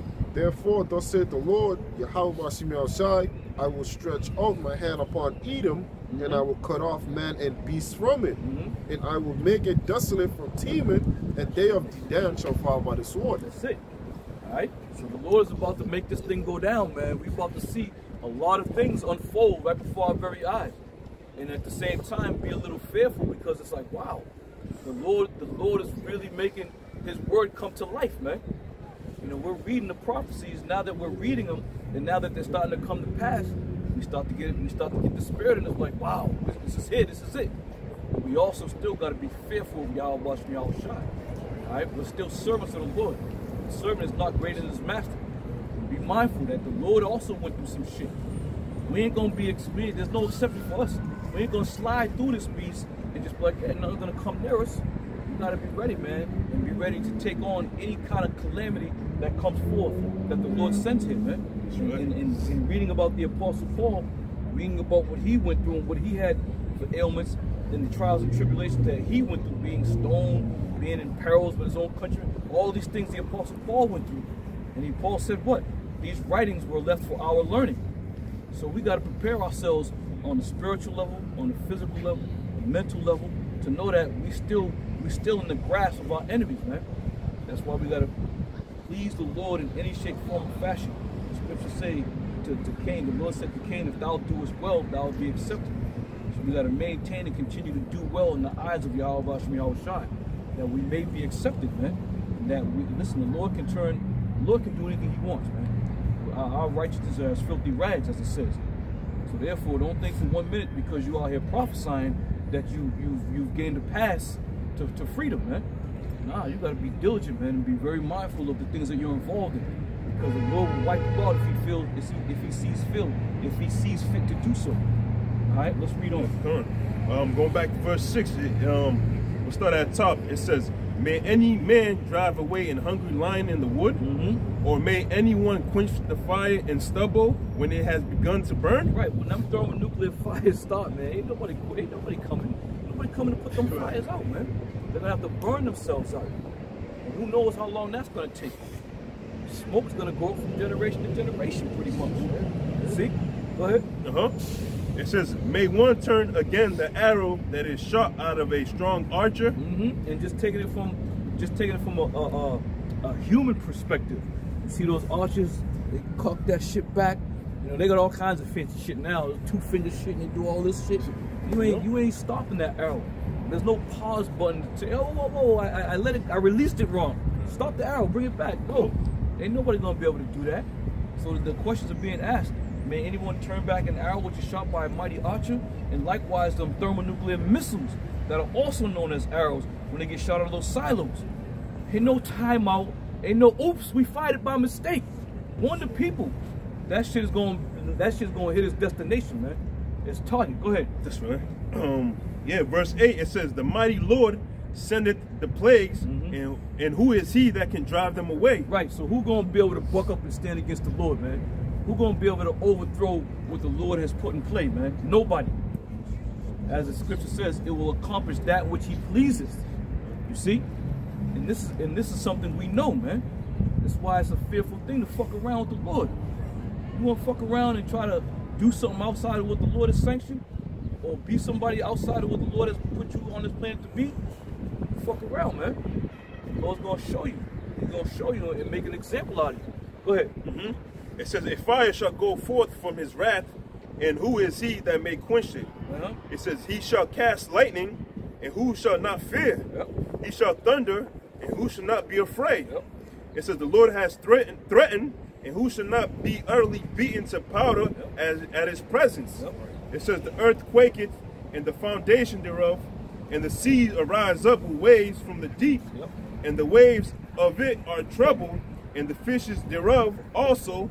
It says, before the Lord and before the glory of his power. That's right. Now it's going to start getting into the thermonuclear missiles that the Lord is going to shoot over here in Babylon. All right? It's all building up, man. And it's building up to that climax. Every movie you watch has a build-up. There's a climax. And sometimes you're at the edge of your seat like, oh shit, whoa, whoa, whoa, whoa. Sometimes you're like, oh, this is some bullshit. Right now, we're at the edge of our seat. We're like, all right, now we here. You know, but the non-believers are like, oh, this is bullshit. These guys have been saying the same thing for years. Ain't nothing ever happened. Because America has continued on, but they forget that when we're ready to have a cook, all things are at an appointed time, man. Everything has an appointed time. So that being said, you got to measure the time that you're living in. And now that we have been measuring and watching, diligently watching, and diligently prophesying, we are now measuring how things are going down. All right? These things are starting to happen. And before you know it, America's going to have the stronghold around its neck again. All right? And they're going to stop the food. They're going to say China launched some type of EMP that's going to shut down the electrical system and the internet service. They're going to do all that shit, man. They're going to put America bring America right to its knees. Then they're going to say, fuck it, we just got to do what they say. Come on, guys. We just got to do what they say. You know? Again, you know, we prophesy about these things. People may think that we just out here blowing smoke. But it's for the believers to believe. That's it. We don't give a shit about anybody else. If we ain't a believer, then we don't care about you. Because this ain't for you. Go ahead. Go ahead, brother. Yep. Just to back since you said that, let me get 2nd Ezra 15 and I'll get verse 3. Fear not the imaginations against thee. Right. Let not the incredulity of them trouble thee that speak against thee. Right. Now again, once again, the belief, the non-believers, the non-belief. All right? They've been talking shit to us for years. Even to this very day, we got scoffers and scorners coming on the comment boards, talking shit. But what are you going to do when the Lord shuts this shit down, man? When the Lord sews it up, shuts down the internet service, what are you going to do then? Then you're going to be shaking in your boots talking about, man, maybe them guys was right. Maybe I shouldn't be talking. Maybe I should have been listening and paying attention and not laughing and scoffing. But we understand that you have an appointed time. And that's your appointed time to be put to death when that time comes. Yeah, people don't like when we speak about being put to death, but you have to. You have to, man. Somebody has to die. When you go to war, somebody has to die. Right? You can't have war without casualties. As the scripture says, the time to live and the time to die, man. So these are the times that we're coming into where there's going to start to be a lot of death. And a lot of death is going to be by the hands of Esau Edom, man. For some of the shit that they're going to be putting out there in the world, man.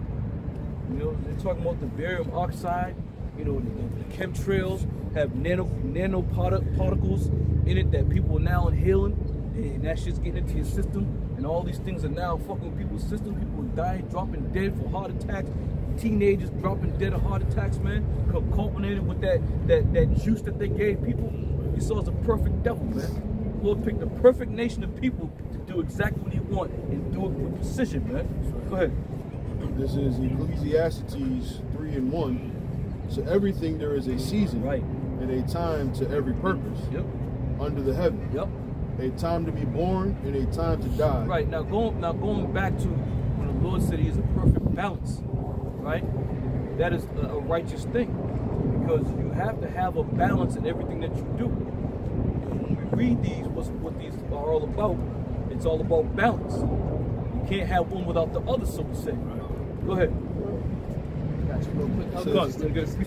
Proverbs 11:1. A false balance is an abomination to the Lord, but a just weight is his delight. See, a just weight is a delight. And this is why as we read these are a just weight.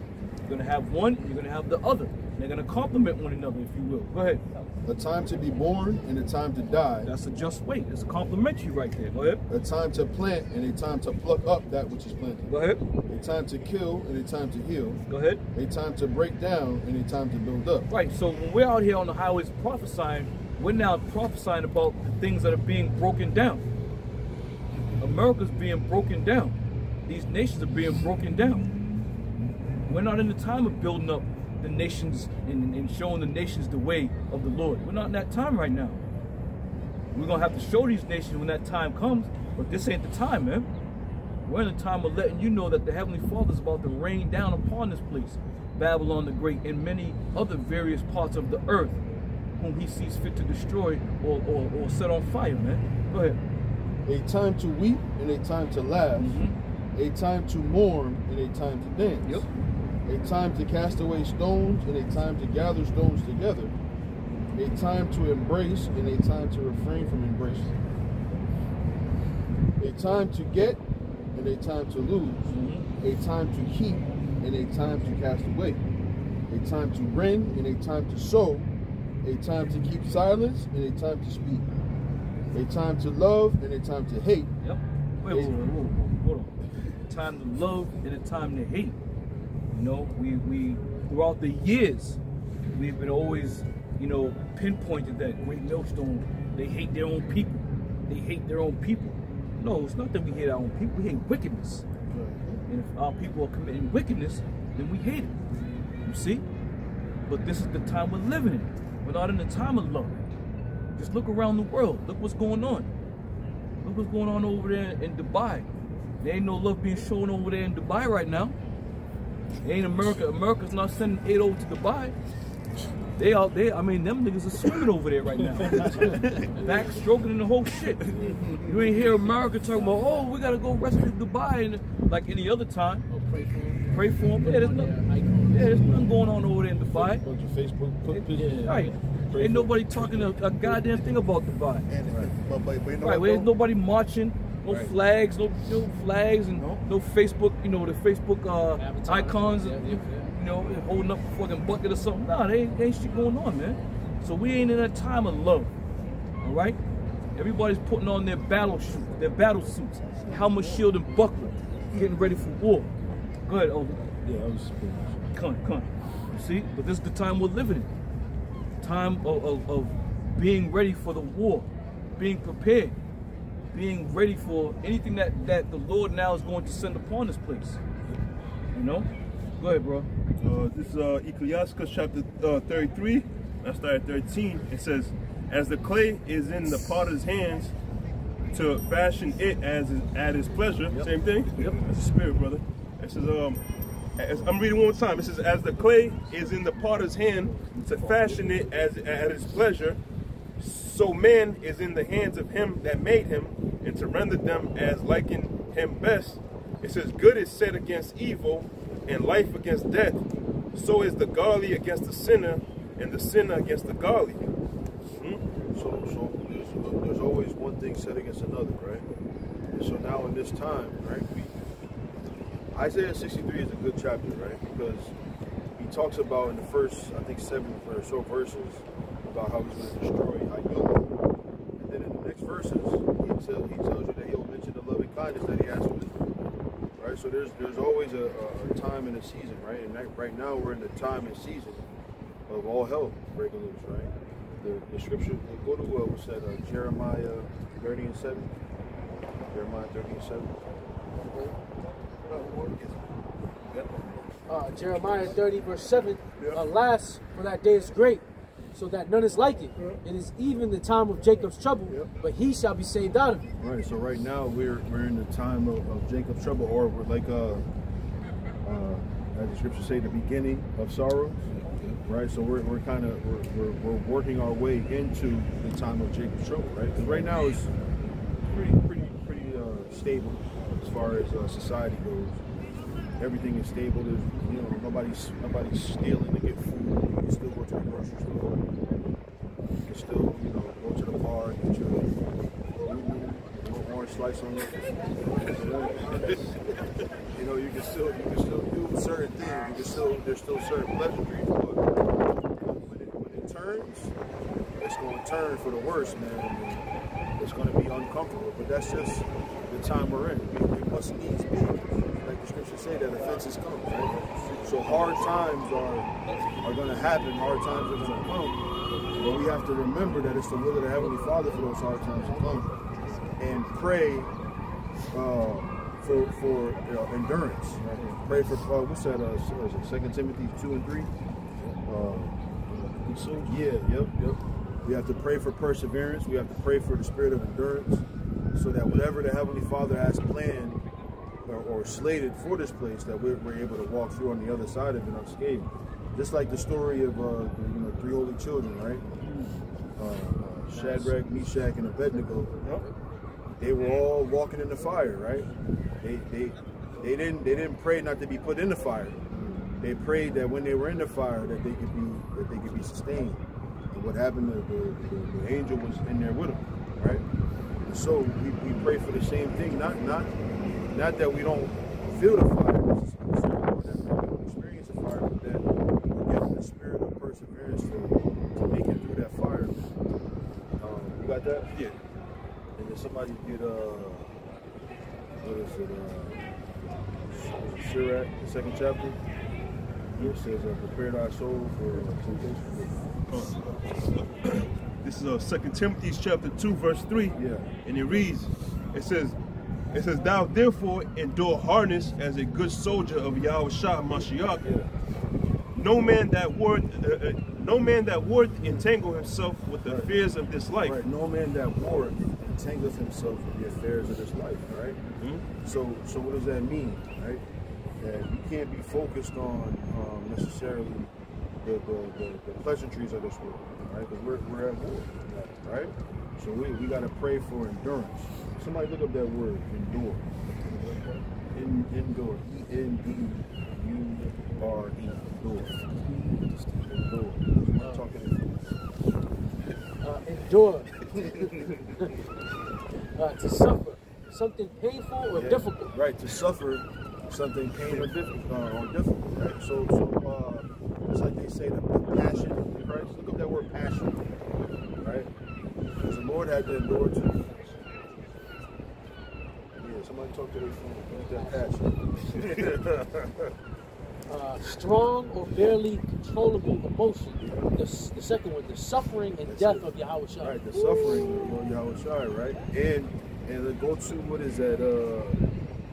Is it Hebrews? Where it said he was made perfect. Yeah. Hebrews 2 and 10, 1 and 10, 2 and 10. Yeah. Hit me with that. Hebrews chapter 2, verse 10. Yeah. And it reads, it says, "For it became him for whom are all things, and by whom are all things, and bringing many sons unto glory, to make the captain of their salvation perfect through sufferings." Here we go, full circle. We talked about the horn of our salvation in the beginning. Now we're talking about the captain of our salvation, which is the Lord Yahushua. What did it say about him? Captain of our salvation. No, that's all good. It says, "For it became him for whom are all things, and by whom are all things, and bringing many sons unto glory, to make the captain of their salvation perfect through sufferings." Right, that's right. So he was made perfect through suffering. I think there's another one in Hebrews 5 where it said being made perfect. I think it's 5. Go ahead, bro. This is 2 Corinthians chapter 12, verse 9. And he said unto me, "My grace is sufficient for me, for my strength is made perfect in weakness." That's right. My strength is made perfect in weakness. And then it was said, there's also, I think I was reading a little while ago when I was trying to look for that scripture, that said, "I will glory in the things which I suffer." Right? So we gotta keep that in mind. So I say all of those things, we read all of those things to say that even though the time of Jacob's trouble is coming, we have to pray for endurance. We have to pray for perseverance. As you go on that earlier, this is Sirach chapter 2, verse 1. It says, my son, if thou come to serve the Lord, prepare thy soul for temptation. Set the heart aright and constantly endure. Right, so there's the word endure again. Constantly endure, right? So that the word perseverance comes to mind, right? So that's what we're gonna need. We don't speak these things to say, kids, come on, bring it on, nigga, bring it on, nigga. Like we just some grunts or some hard asses. No, man, we understand that we have to have a certain spirit on us in order to be able to maintain our mental faculties while all of this hell is breaking loose. You know, we understand that. You know, but we pray that the Lord gives us endurance. We pray that the Lord gives us the spirit of perseverance, so that we can continue to grow in faith, right, and believe that these things are going to happen. Because when you go to 2 Ezra 16, it starts to talk about how the men of the Lord are going to be persecuted, right? Some of us are going to be persecuted more than others. And so you don't ask the Lord, like, oh, I don't want none of that. No, you don't ask that. You ask for the spirit of endurance. You ask for the spirit of perseverance, so that you can get through those things. What does it say? That there will be a perdition upon those that fear the Lord? I mean, I'm sorry, sedition. Yeah, hit me with that. 2 Ezra 16 and 68. For behold, the burning wrath of a multitude, of a great multitude, is kindled over you, and they shall take away certain of you and feed you, being idle, with things offered unto idols. Right. So they're gonna try certain things to us. Right. Go ahead. And it also says that too in Wisdom of Solomon, the 2nd chapter. It talks about how the wicked, they go, okay, well, they're the children of the Lord, right? Well, let's see. You know, let's see. Let's do this to them, do that to them. You know? Keep going, bro. 69. And they that consent unto them shall be had in derision and in reproach and trodden underfoot. For there shall be in every place and in the next city a great insurrection upon those that fear the Lord. And they shall be like madmen, sparing none, but still spoiling and destroying those that fear the Lord. Right. So they're going to be spoiling and destroying those of us that fear the Lord. Right, keep on. For they shall waste and take away their goods and cast them out of their houses. Then shall they be known who are my chosen. Then shall they be known who are my chosen, right? Because there won't be a mystery then. Because those are who are the Lord's chosen are going to endure. They're going to stand just like the brothers in 2 Maccabees, the 7th chapter did, right? And now it ain't going to be no mystery about who's who and who got the truth and who was right, who was wrong. It ain't going to be a mystery. You're going to know. Because the men of the Lord that really believe in this thing and that the Heavenly Father has endowed with the Spirit, they're going to stand in those days. They're going to persevere in those days. And those who ain't quite built for it won't. The officer said this, they should cast you into prison. You shall Revelation 10 times. Revelation 2 and 10. 2 and 10. It said, be thou faithful unto death, now you get a borrowed life. Right. So we have to have the ability, or let me say it this way, we have to pray that the Heavenly Father gives us the ability to have that level of perseverance, that level of patience that it's going to take to really get through to the other side, get through, to the kingdom of heaven, if you will. You got something? Yeah, Psalms 31 and 24. Be of good courage, and he shall strengthen your hearts, all ye that have hope in the Lord. Yeah, all ye that have hope in the Lord, he will strengthen your hearts. Right? If we would have kept going in Sirach 2, you still got it? Oh, I have 7 if it says acceptable, yeah, you got it? Was it 2 and 10? Yeah. 2 and 5. 2 and 5. 2 and 5. And he said, Sirach chapter 2, verse 4, he said, whatsoever is brought upon thee, take cheerfully, and be patient with thou or change to a lower state. Be patient. Part of endurance and part of perseverance is patience, right? Because especially when the future isn't clear, it's grim. It looks like, oh shit, I don't know what's going to happen. It takes patience and working the system, if you will, the system of faith in this case, and trusting in it and hoping that you're going to make it out on the other side. That's what it's going to take. Patience, endurance, perseverance, all those things, you know. And he said one more, and he said verse 5, for gold is tried in the fire, and acceptable man in the furnace of adversity. Right, gold is tried in the fire, right?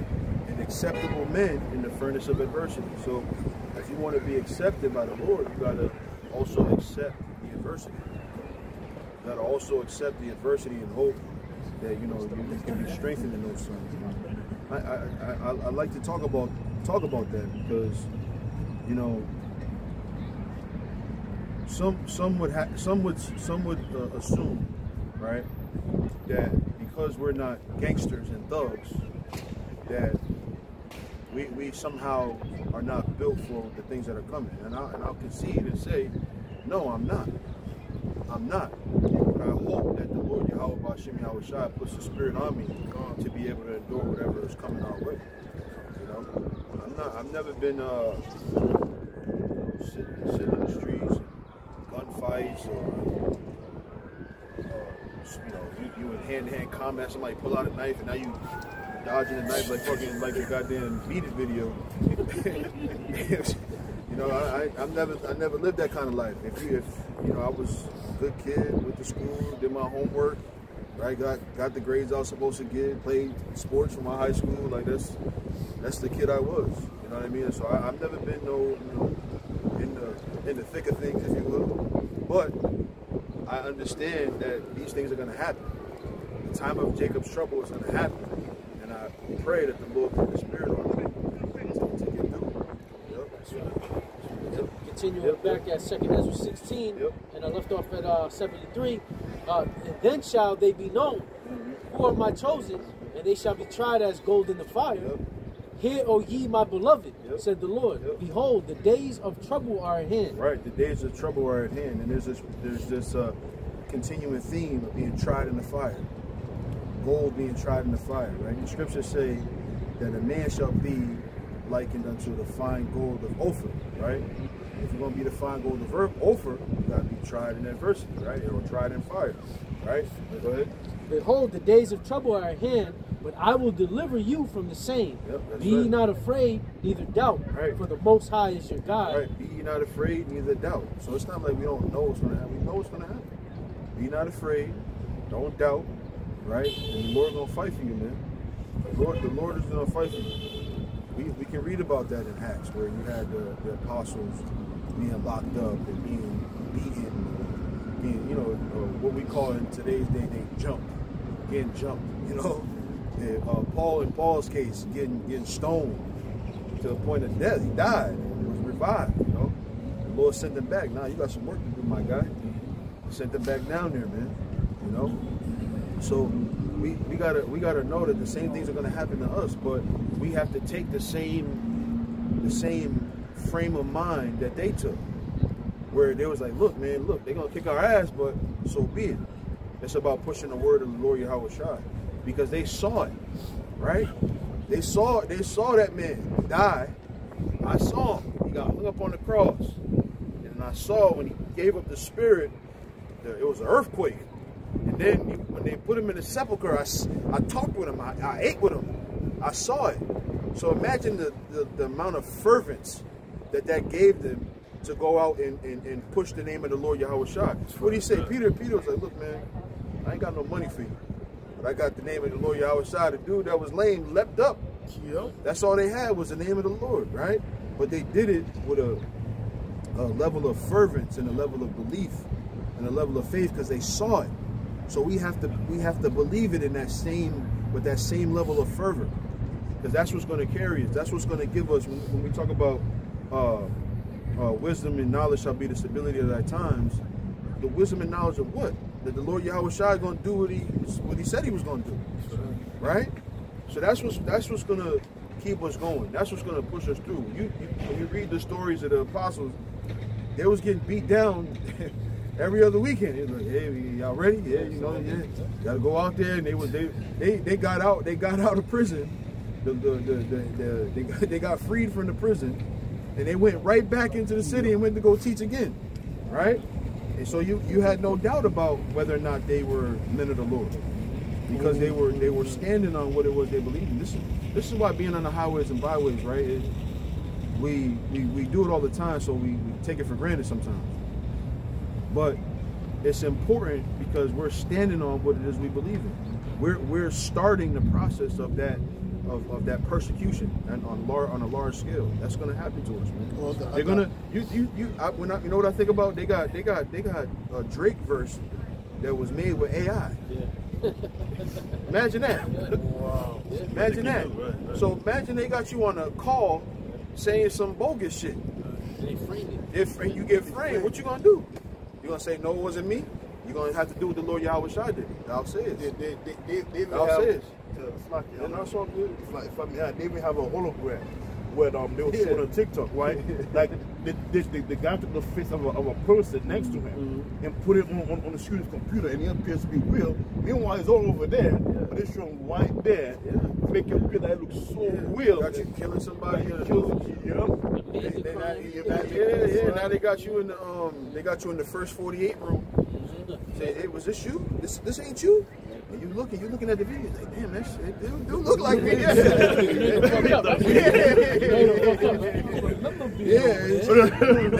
Now you're gonna think you're tripping, right? You got me, I guess. Yeah. But you're gonna have to take the same frame of mind as the Lord Yahweh Shai. So, hey, look, thou says. They saying I did it, you know? And you take whatever's coming with it, man. You know, that's just a part of the. It's a part of the. Give me real quick too though. That's like where was it?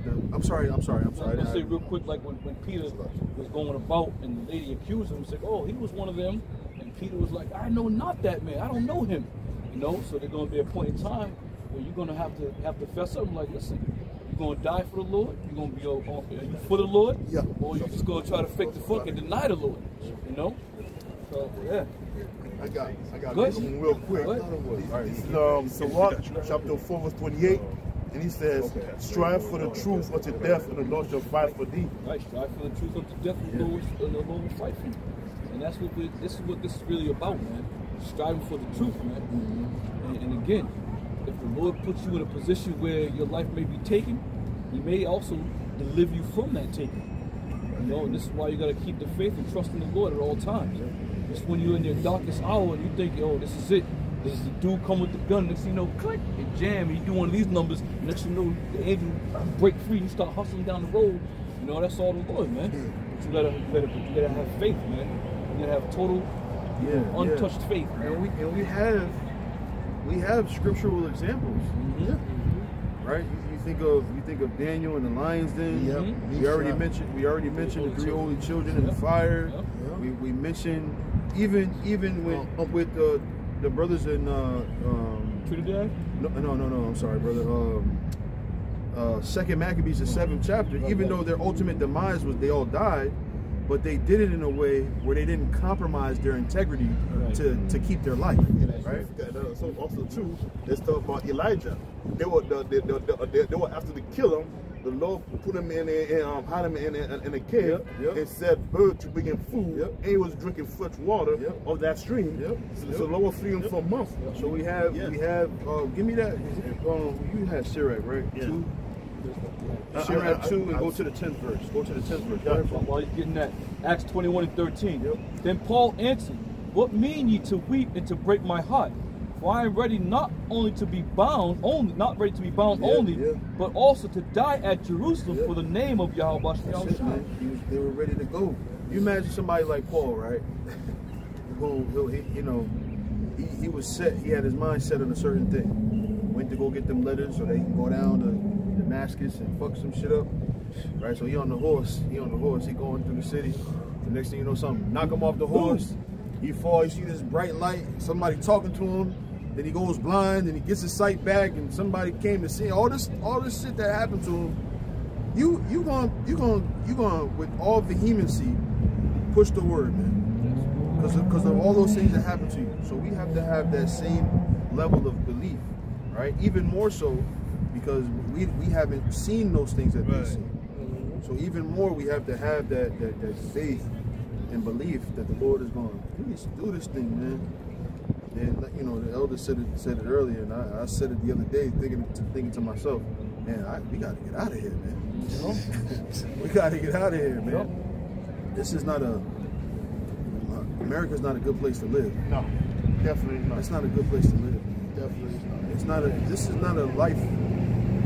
It's not a life to live, man. Imagine this. Like you can't even trust your wife with your kids. Yeah. Can you imagine that? It's true. Like you say, look, don't give him the goddamn fucking candy.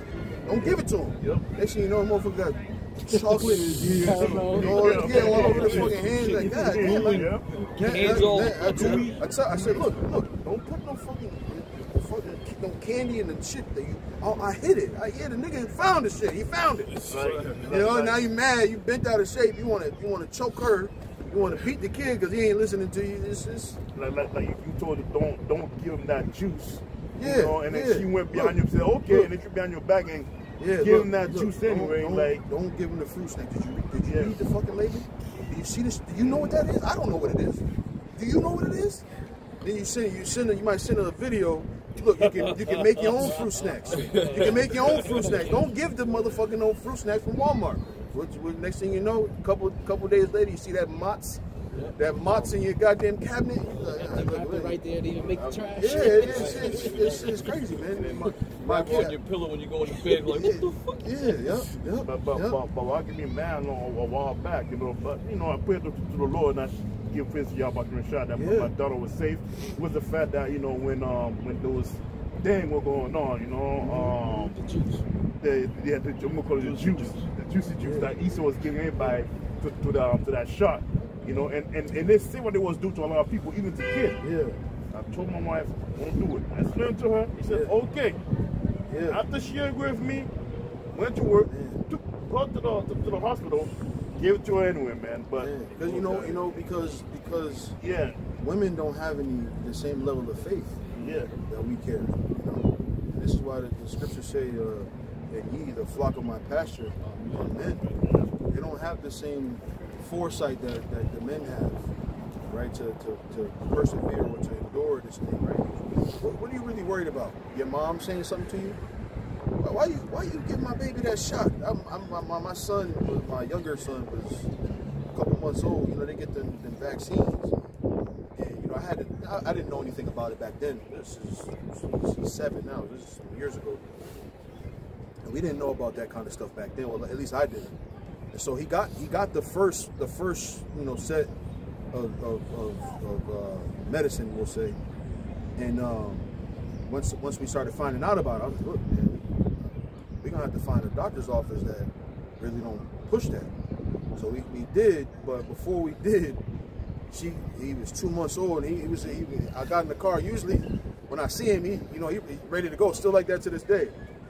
He was in the back just sitting there. Wiped out. I said, yo, what the fuck is wrong with my son, man? And she looking all guilty. I said, you let them give him them shots, didn't you? She started crying, man. I'm like, I told you. Now I go to every doctor's appointment. Every doctor's appointment, because I can't trust you to just. It's not hard to say no. What are they gonna do? They're gonna ask you why, and they're gonna tell you to fill out this little form, so they're absolved of any responsibility of if your kid gets sick, then they can't be to blame, right? You sign the paper, you move on.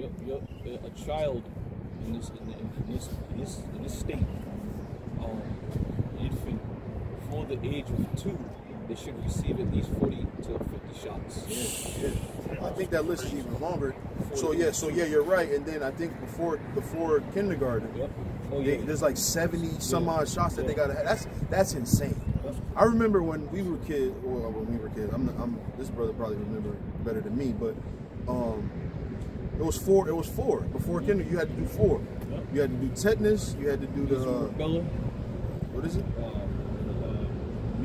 Measles.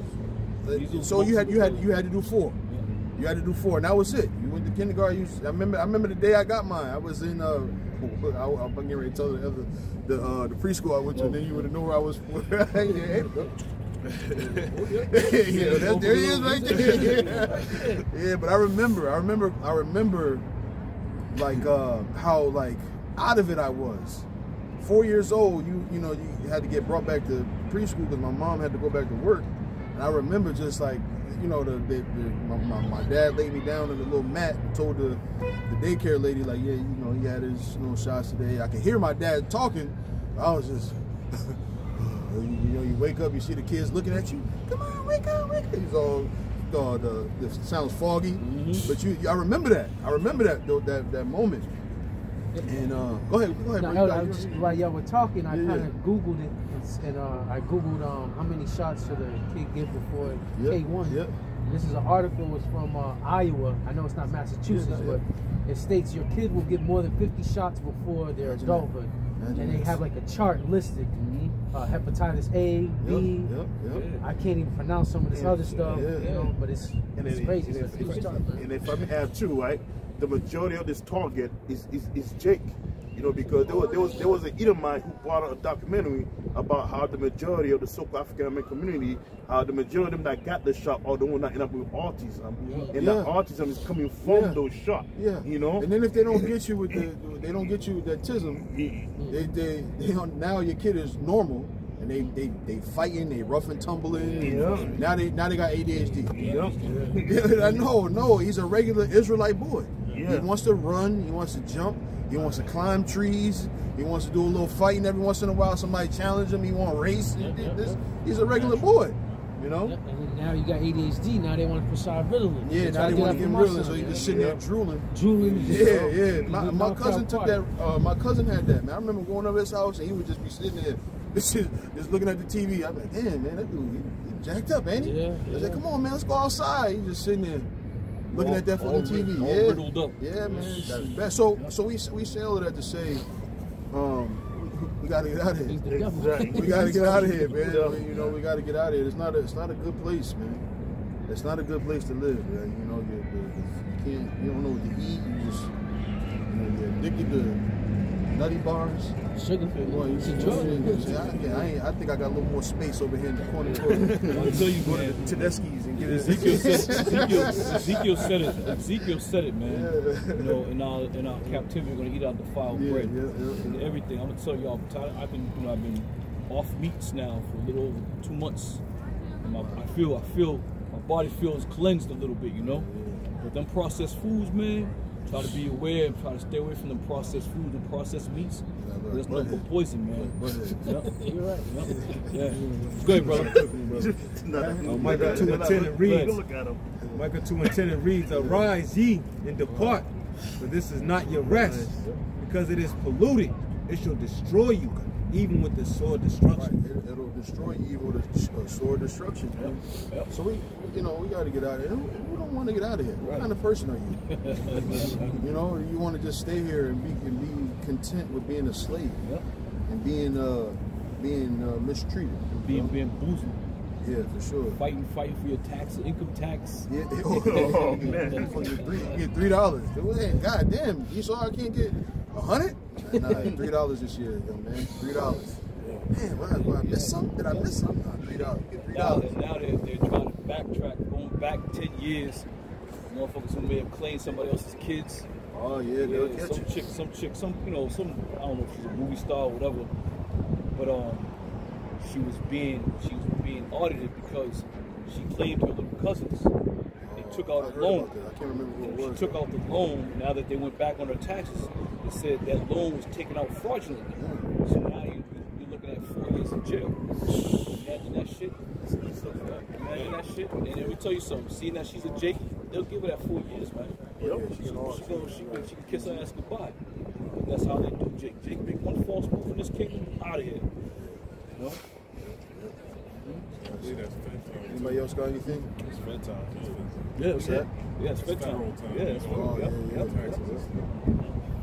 All right, so if there's nothing else, as always, we want to end by giving all praises to Yahweh, Ba'ashem, Yahushua, Ba'ashem, Kakadash. Further honors to the apostles and elders of Great Millstone. Honor and salutation to the elect. That we say shalom. Shalom. Oh, you can see the room. Yeah, that's slick, right?